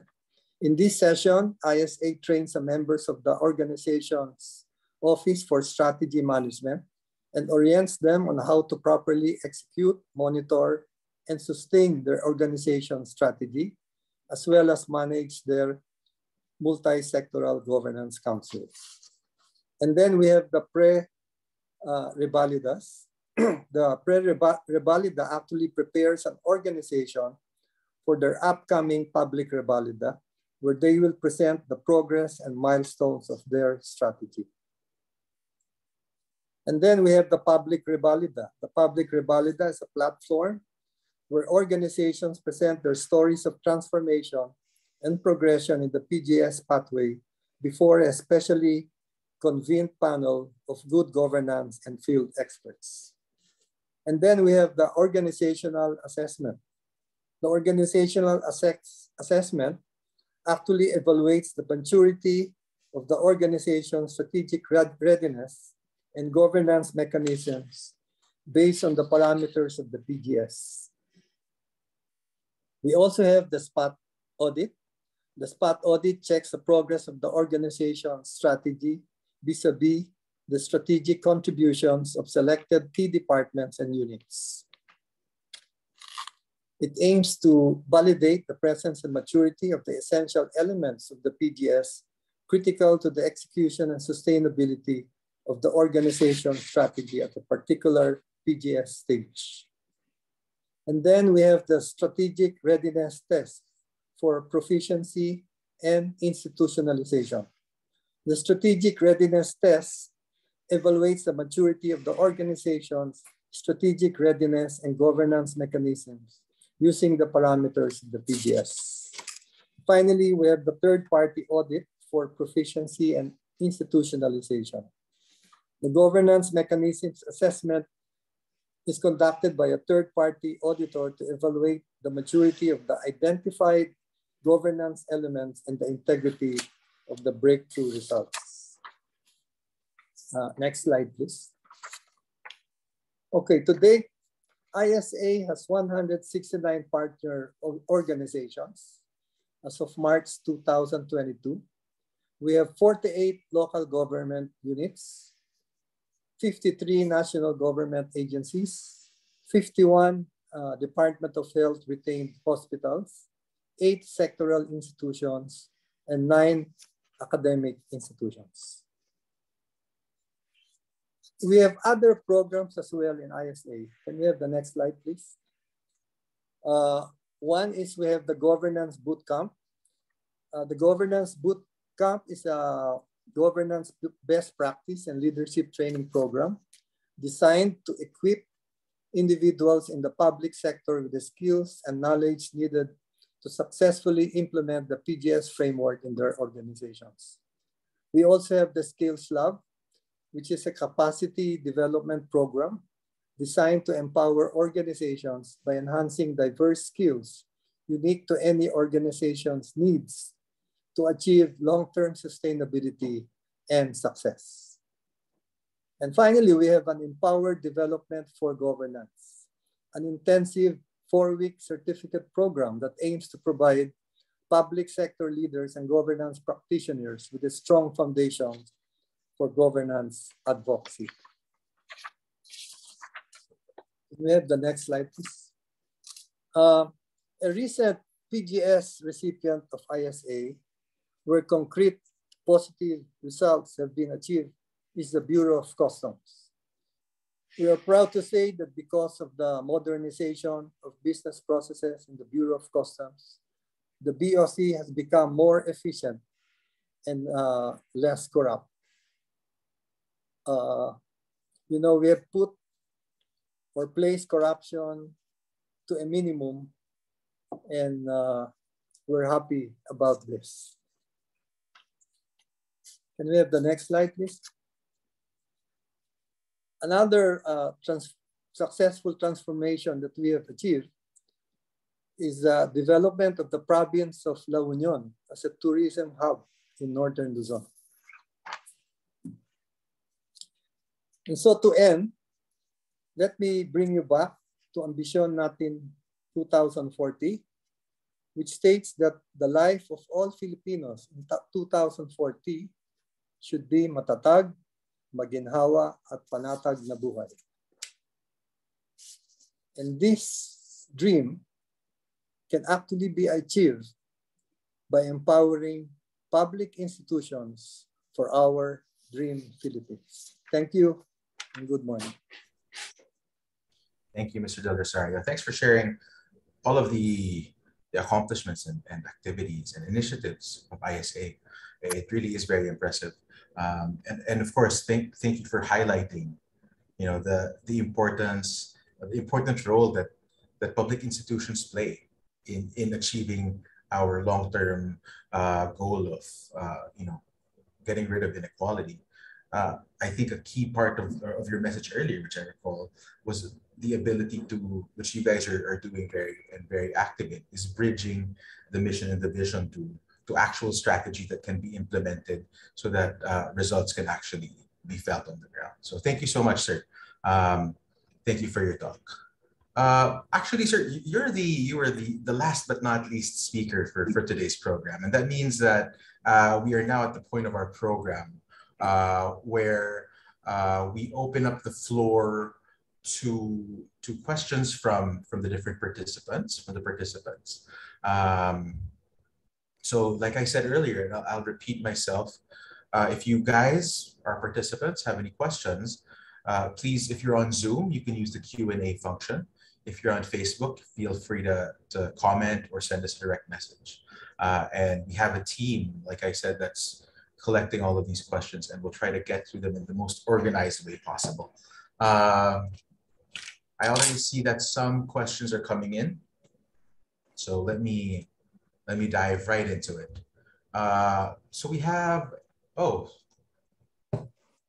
Dean Ron answered the one that I wanted to start with, but he answered it through the Q&A function. But Dean Ron, maybe you'd like to elaborate for the purposes of our audience hearing your answer. So there was a question actually that said, I agree with Dean Dr. Ron Mendoza of the need for strong political parties for consistent policy agendas and political financial reforms. Can Dr. Ron give our audience a snapshot summary of what each involves and how to accomplish when the incumbent political class is uncooperative? Dean Ron? Thank you, Paco. Unfortunately, I'm just an economist. So if you need the details of each package of reforms, I can only give broad brushstroke descriptions, which is what I noted there.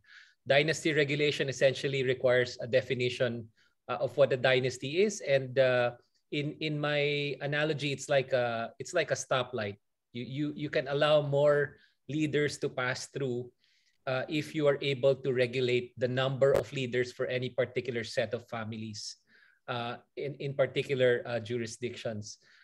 So it's not necessarily going to prevent any particular leader from running from office. It's just that you give them an orderly way of doing it.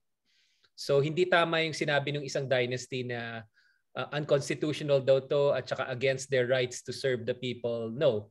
The idea is to get more Filipino leaders, particularly younger leaders, a chance to serve, not just from that particular fat dynasty's family.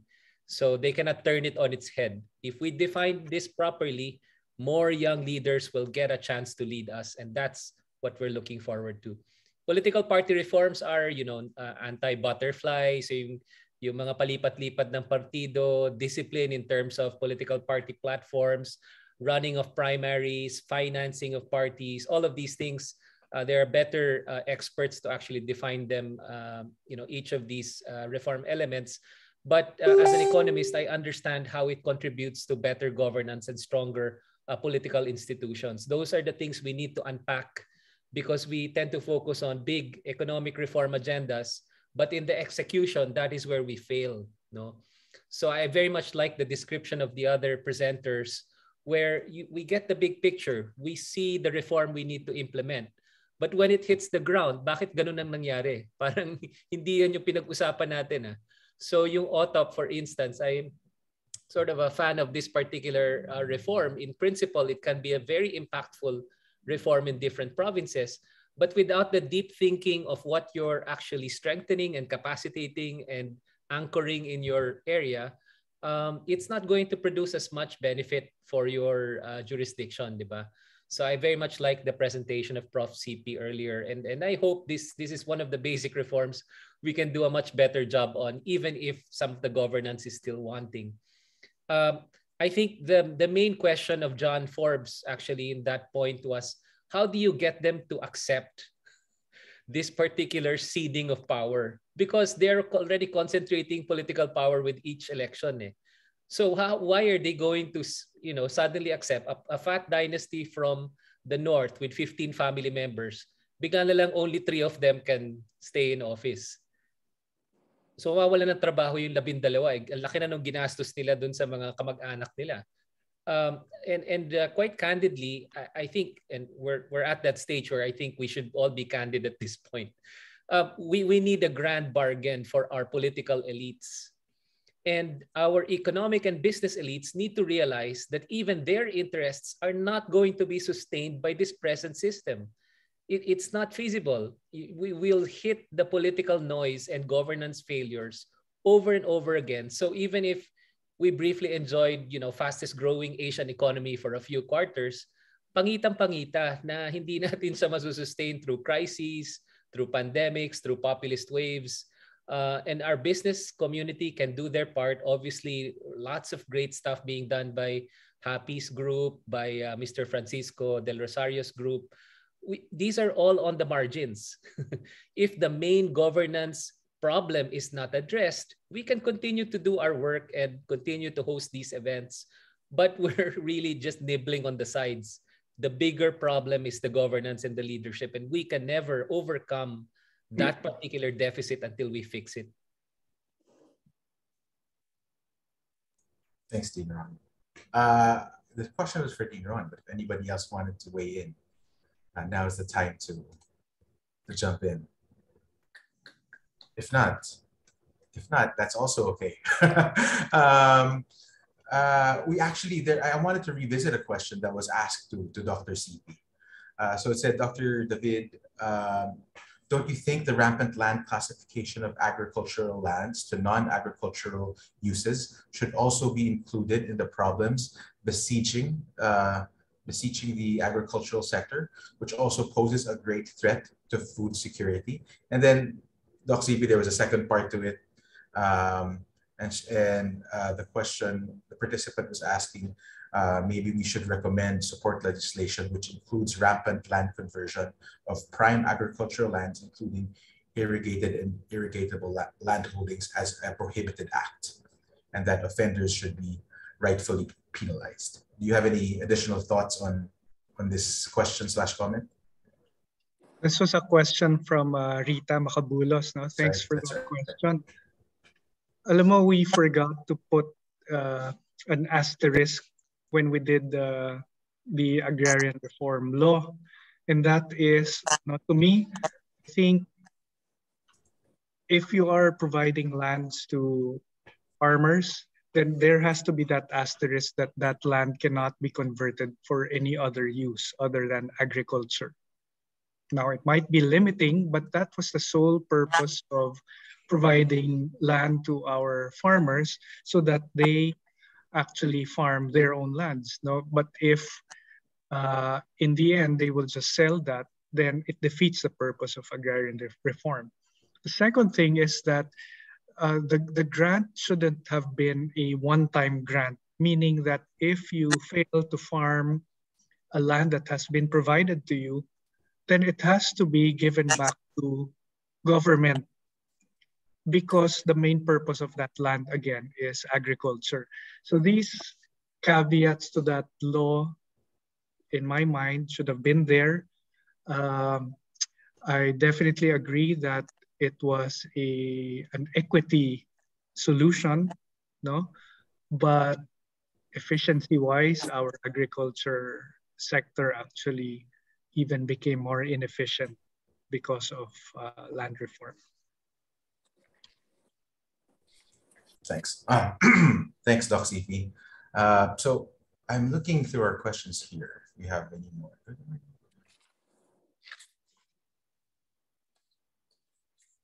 Well, okay, so there's a question here. Good morning. It's addressed to Dr. Mendoza, actually.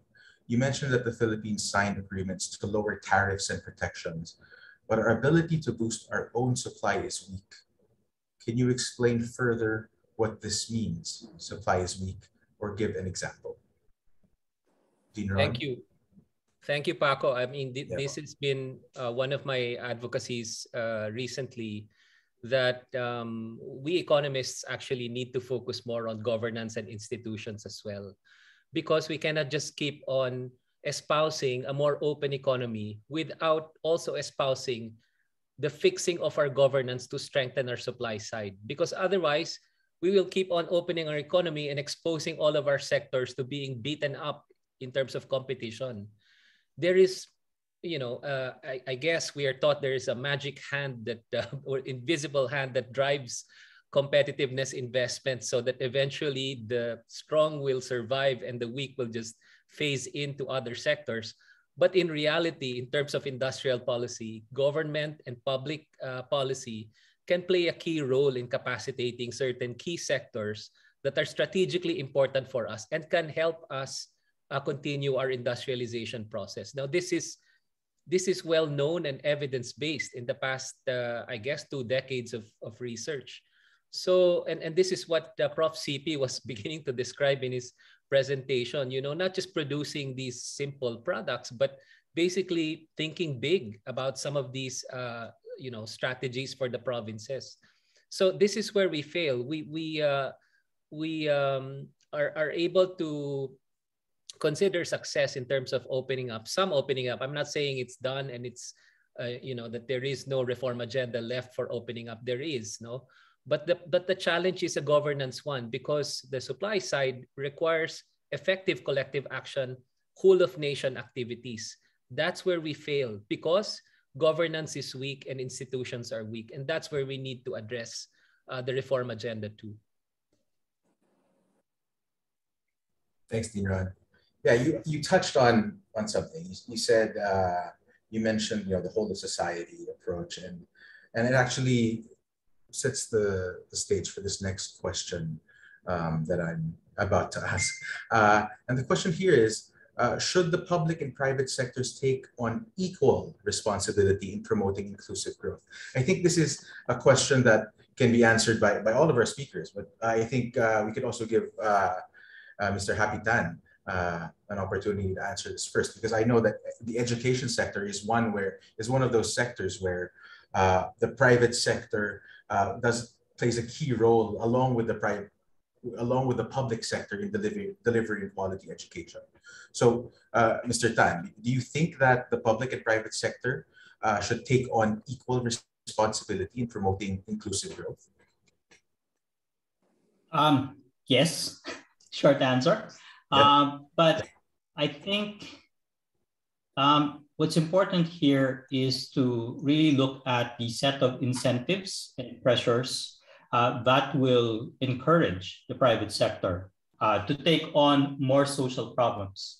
You know, there are, in the past few decades, great developments we've seen in education, in finance as well, with the rise of the microfinance institutions, where, you know, even with the existing set of policies and incentives, you have these social entrepreneurs who are going to pursue opportunities to solve social problems using business or the discipline of business. But as Dr. Mendoza said, that's marginal. You know, for every FINMA education, you have about a lot more universities who don't really operate that way. For every Grameen Bank, there are a lot more Citibanks and you know, other Standard Chartered who, you know, they donate, but that's not their core activity. And so we need to have that shift from a more command and control policy regime to one that really tries to see what are the supply and demand side elements or factors that will help us provide the public goods and the social goods that we want. You know, our problem right now, partly, and I'm saying this as a lawyer, is that most of the chiefs of staff of legislators are lawyers. We need to put more economists on that role, because if you have lawyers doing policy, their basic question is, will this policy be supported or validated or invalidated by the Supreme Court? But nobody's talking about, okay, what kinds of factors do we need to put in place so that we will encourage the production of these social goods. So yes, definitely need to have, but private sector involved. But unless we really understand what drives, and we have to find that balance between selfishness or self-centeredness, and at the same time, long-term, right? Rational decision-making, so that it not just benefits individual businesses, but the broader community. If we do have that, then people like us will be a bit more, you know, commonplace. And it's not just something that people are doing because they're trying to be altruistic, but this is something that is good for everybody. Definitely.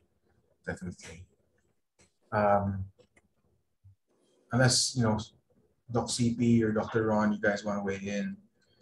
I agree. I mean, you were mentioning earlier, Mr. Tan, that it has to be financially viable as well for businesses here, because that's why you're here, right? It's about um, sustaining the business, but of course having this concern as well for your stakeholders. And I think this really brings up another issue of the changing demands of stakeholders as well. I think as you know, we're already seeing this, that people now are demanding of companies, of employers, that they're not only about concerned about the bottom line, but also about issues like the environment or equality and things like that. So yeah, and if so, thanks so much, Mr. Tan. I don't know if Mr. Del Rosario is still here. Are you? Yeah. Yeah, sir. Yes, I'm Yeah, still. Okay, Paul. Actually, speaking about employers, there's one question here that I thought I'd address to you. And it says here, based on your experiences, what does it mean to be a responsible, ethical employer? Do you believe that the wages in the Philippines allow employees to meet their basic needs? Do you have any insight on that as from the business sector, wearing your business sector hat? Yeah. In the Management Association of the Philippines, yeah, we have a program called the Shared Prosperity Program, where we have a covenant, and many companies have signed that covenant with regards to the Shared Prosperity Program. But basically, what that means is that, when a company makes money, I mean, it doesn't just go to the shareholders or to the key executives, but that income should also flow to the other members of the stakeholders group, especially the employees, the community in general, even the suppliers and all that. No, in effect, what you're trying to do is that you're sharing as the name connotes, you're sharing the prosperity or success of that particular company.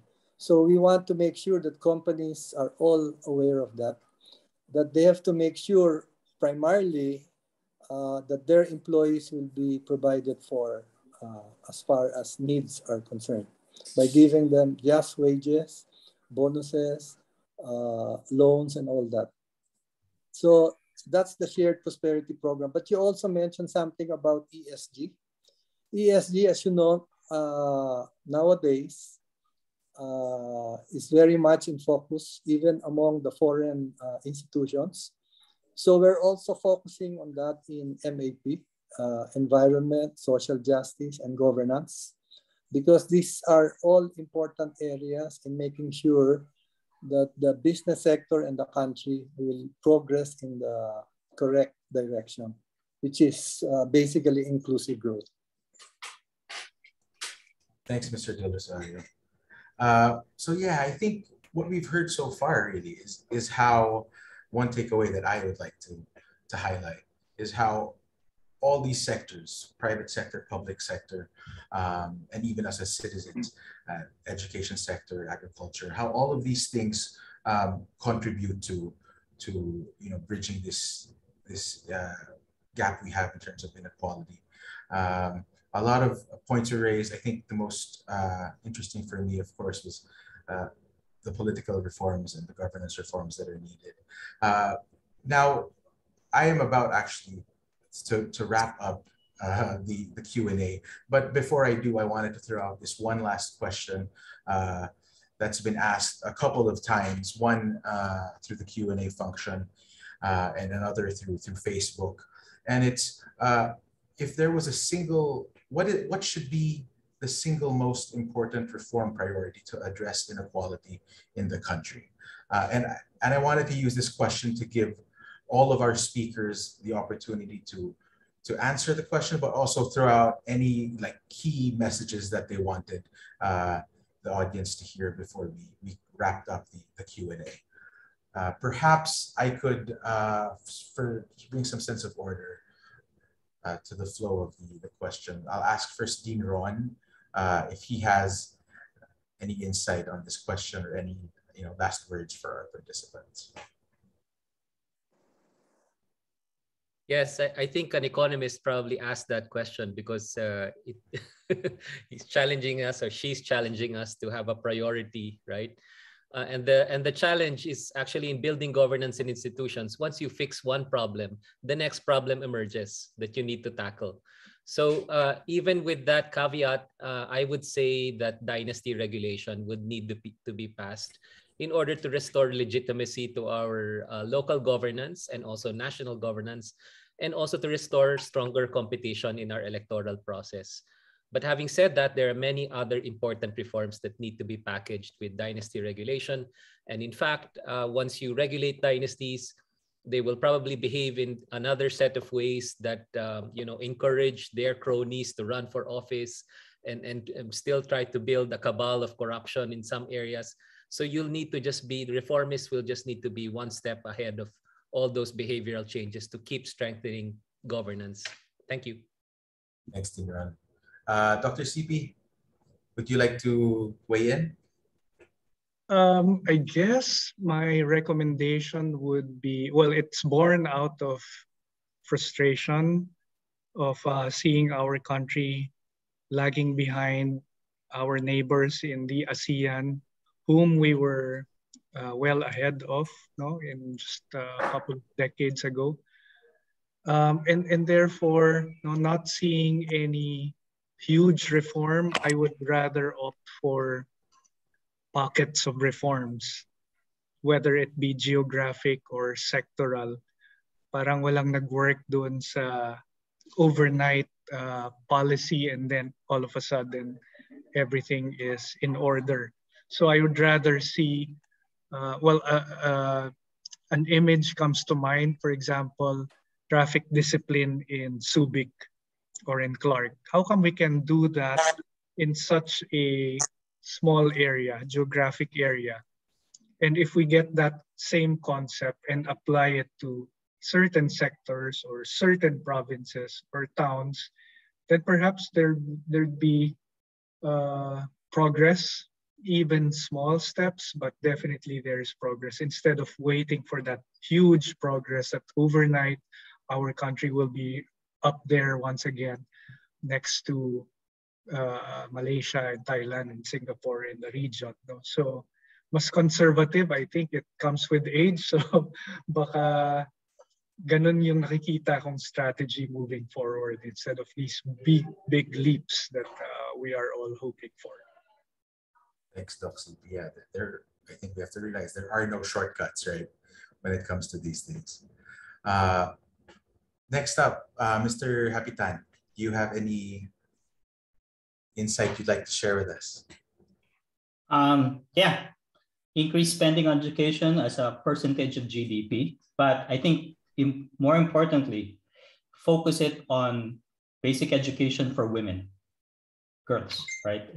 The more we've seen in most of other countries, the more you invest in women's education, the more, one very important thing is population size decreases because they postpone childbirth.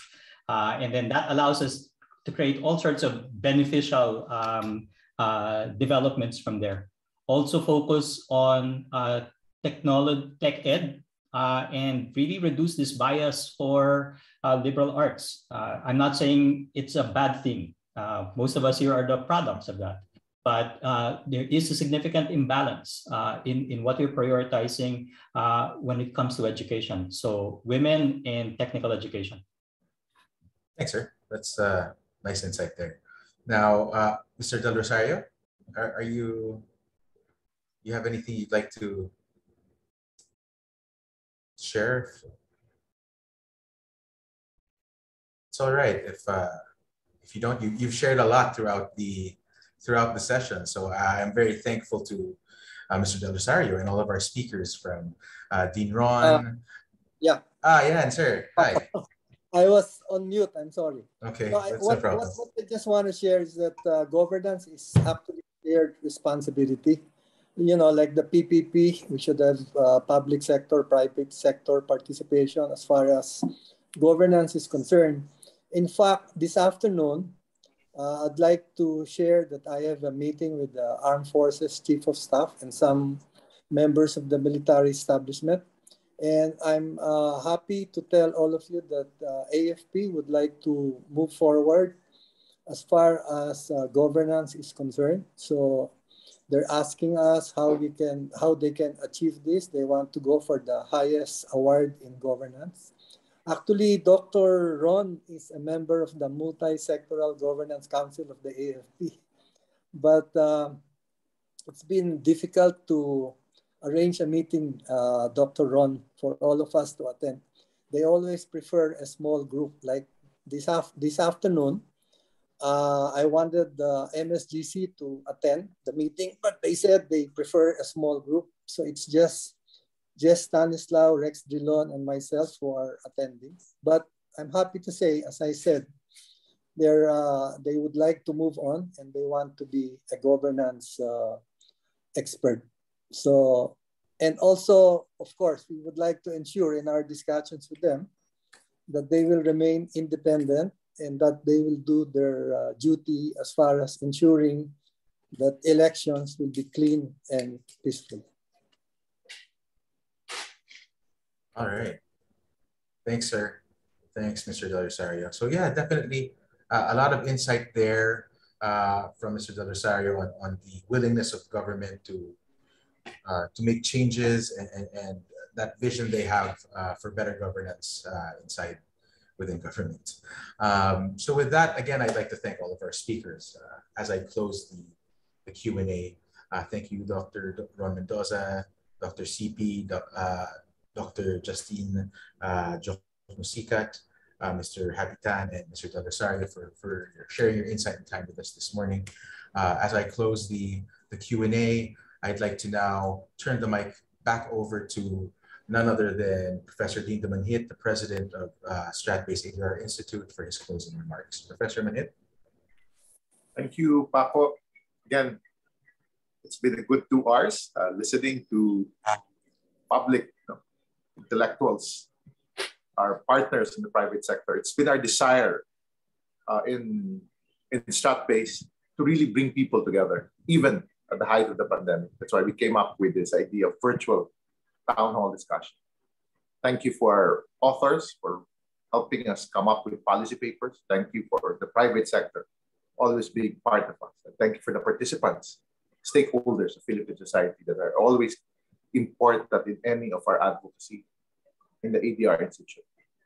I'd like to read a simple statement as I look at this challenge of inequality. How can we bridge that inequality gap? How can we achieve that inclusive goal?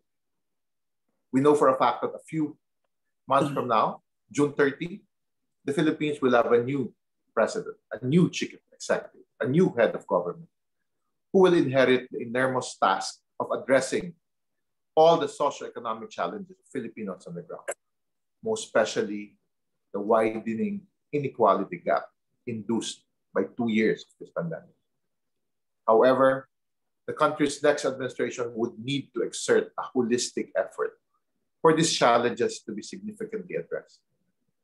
We need a leader who acknowledges the important role the private sector plays in development, especially through their investments across a wide range of sectors. These endeavors trigger a domino effect by creating jobs, providing income security, spurring consumption, and real growth. Indeed, at this point in time, sustainable strategies must be pursued, or the future generations of Filipinos can reap long-term benefits. But to attract more investment in the country, both domestic and foreign investment, the next government must uphold the rule of law, promote good governance, strengthen efforts in transparency and accountability, and ensure continuous political and economic reforms. When prospective foreign investments see that even domestic players show positive response to government initiative, then they too will join in the pursuit for honest and collective growth.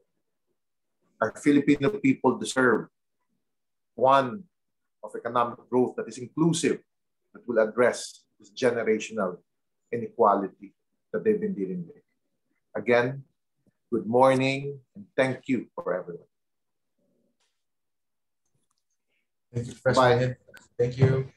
Thank you. Thank you. Thank you, Attorney Happy. Mr. Popoy. Thank you. Yeah, thank you. Thank you. Dr. CP, Dr. Ron, always thank you for being part of us. Bye-bye.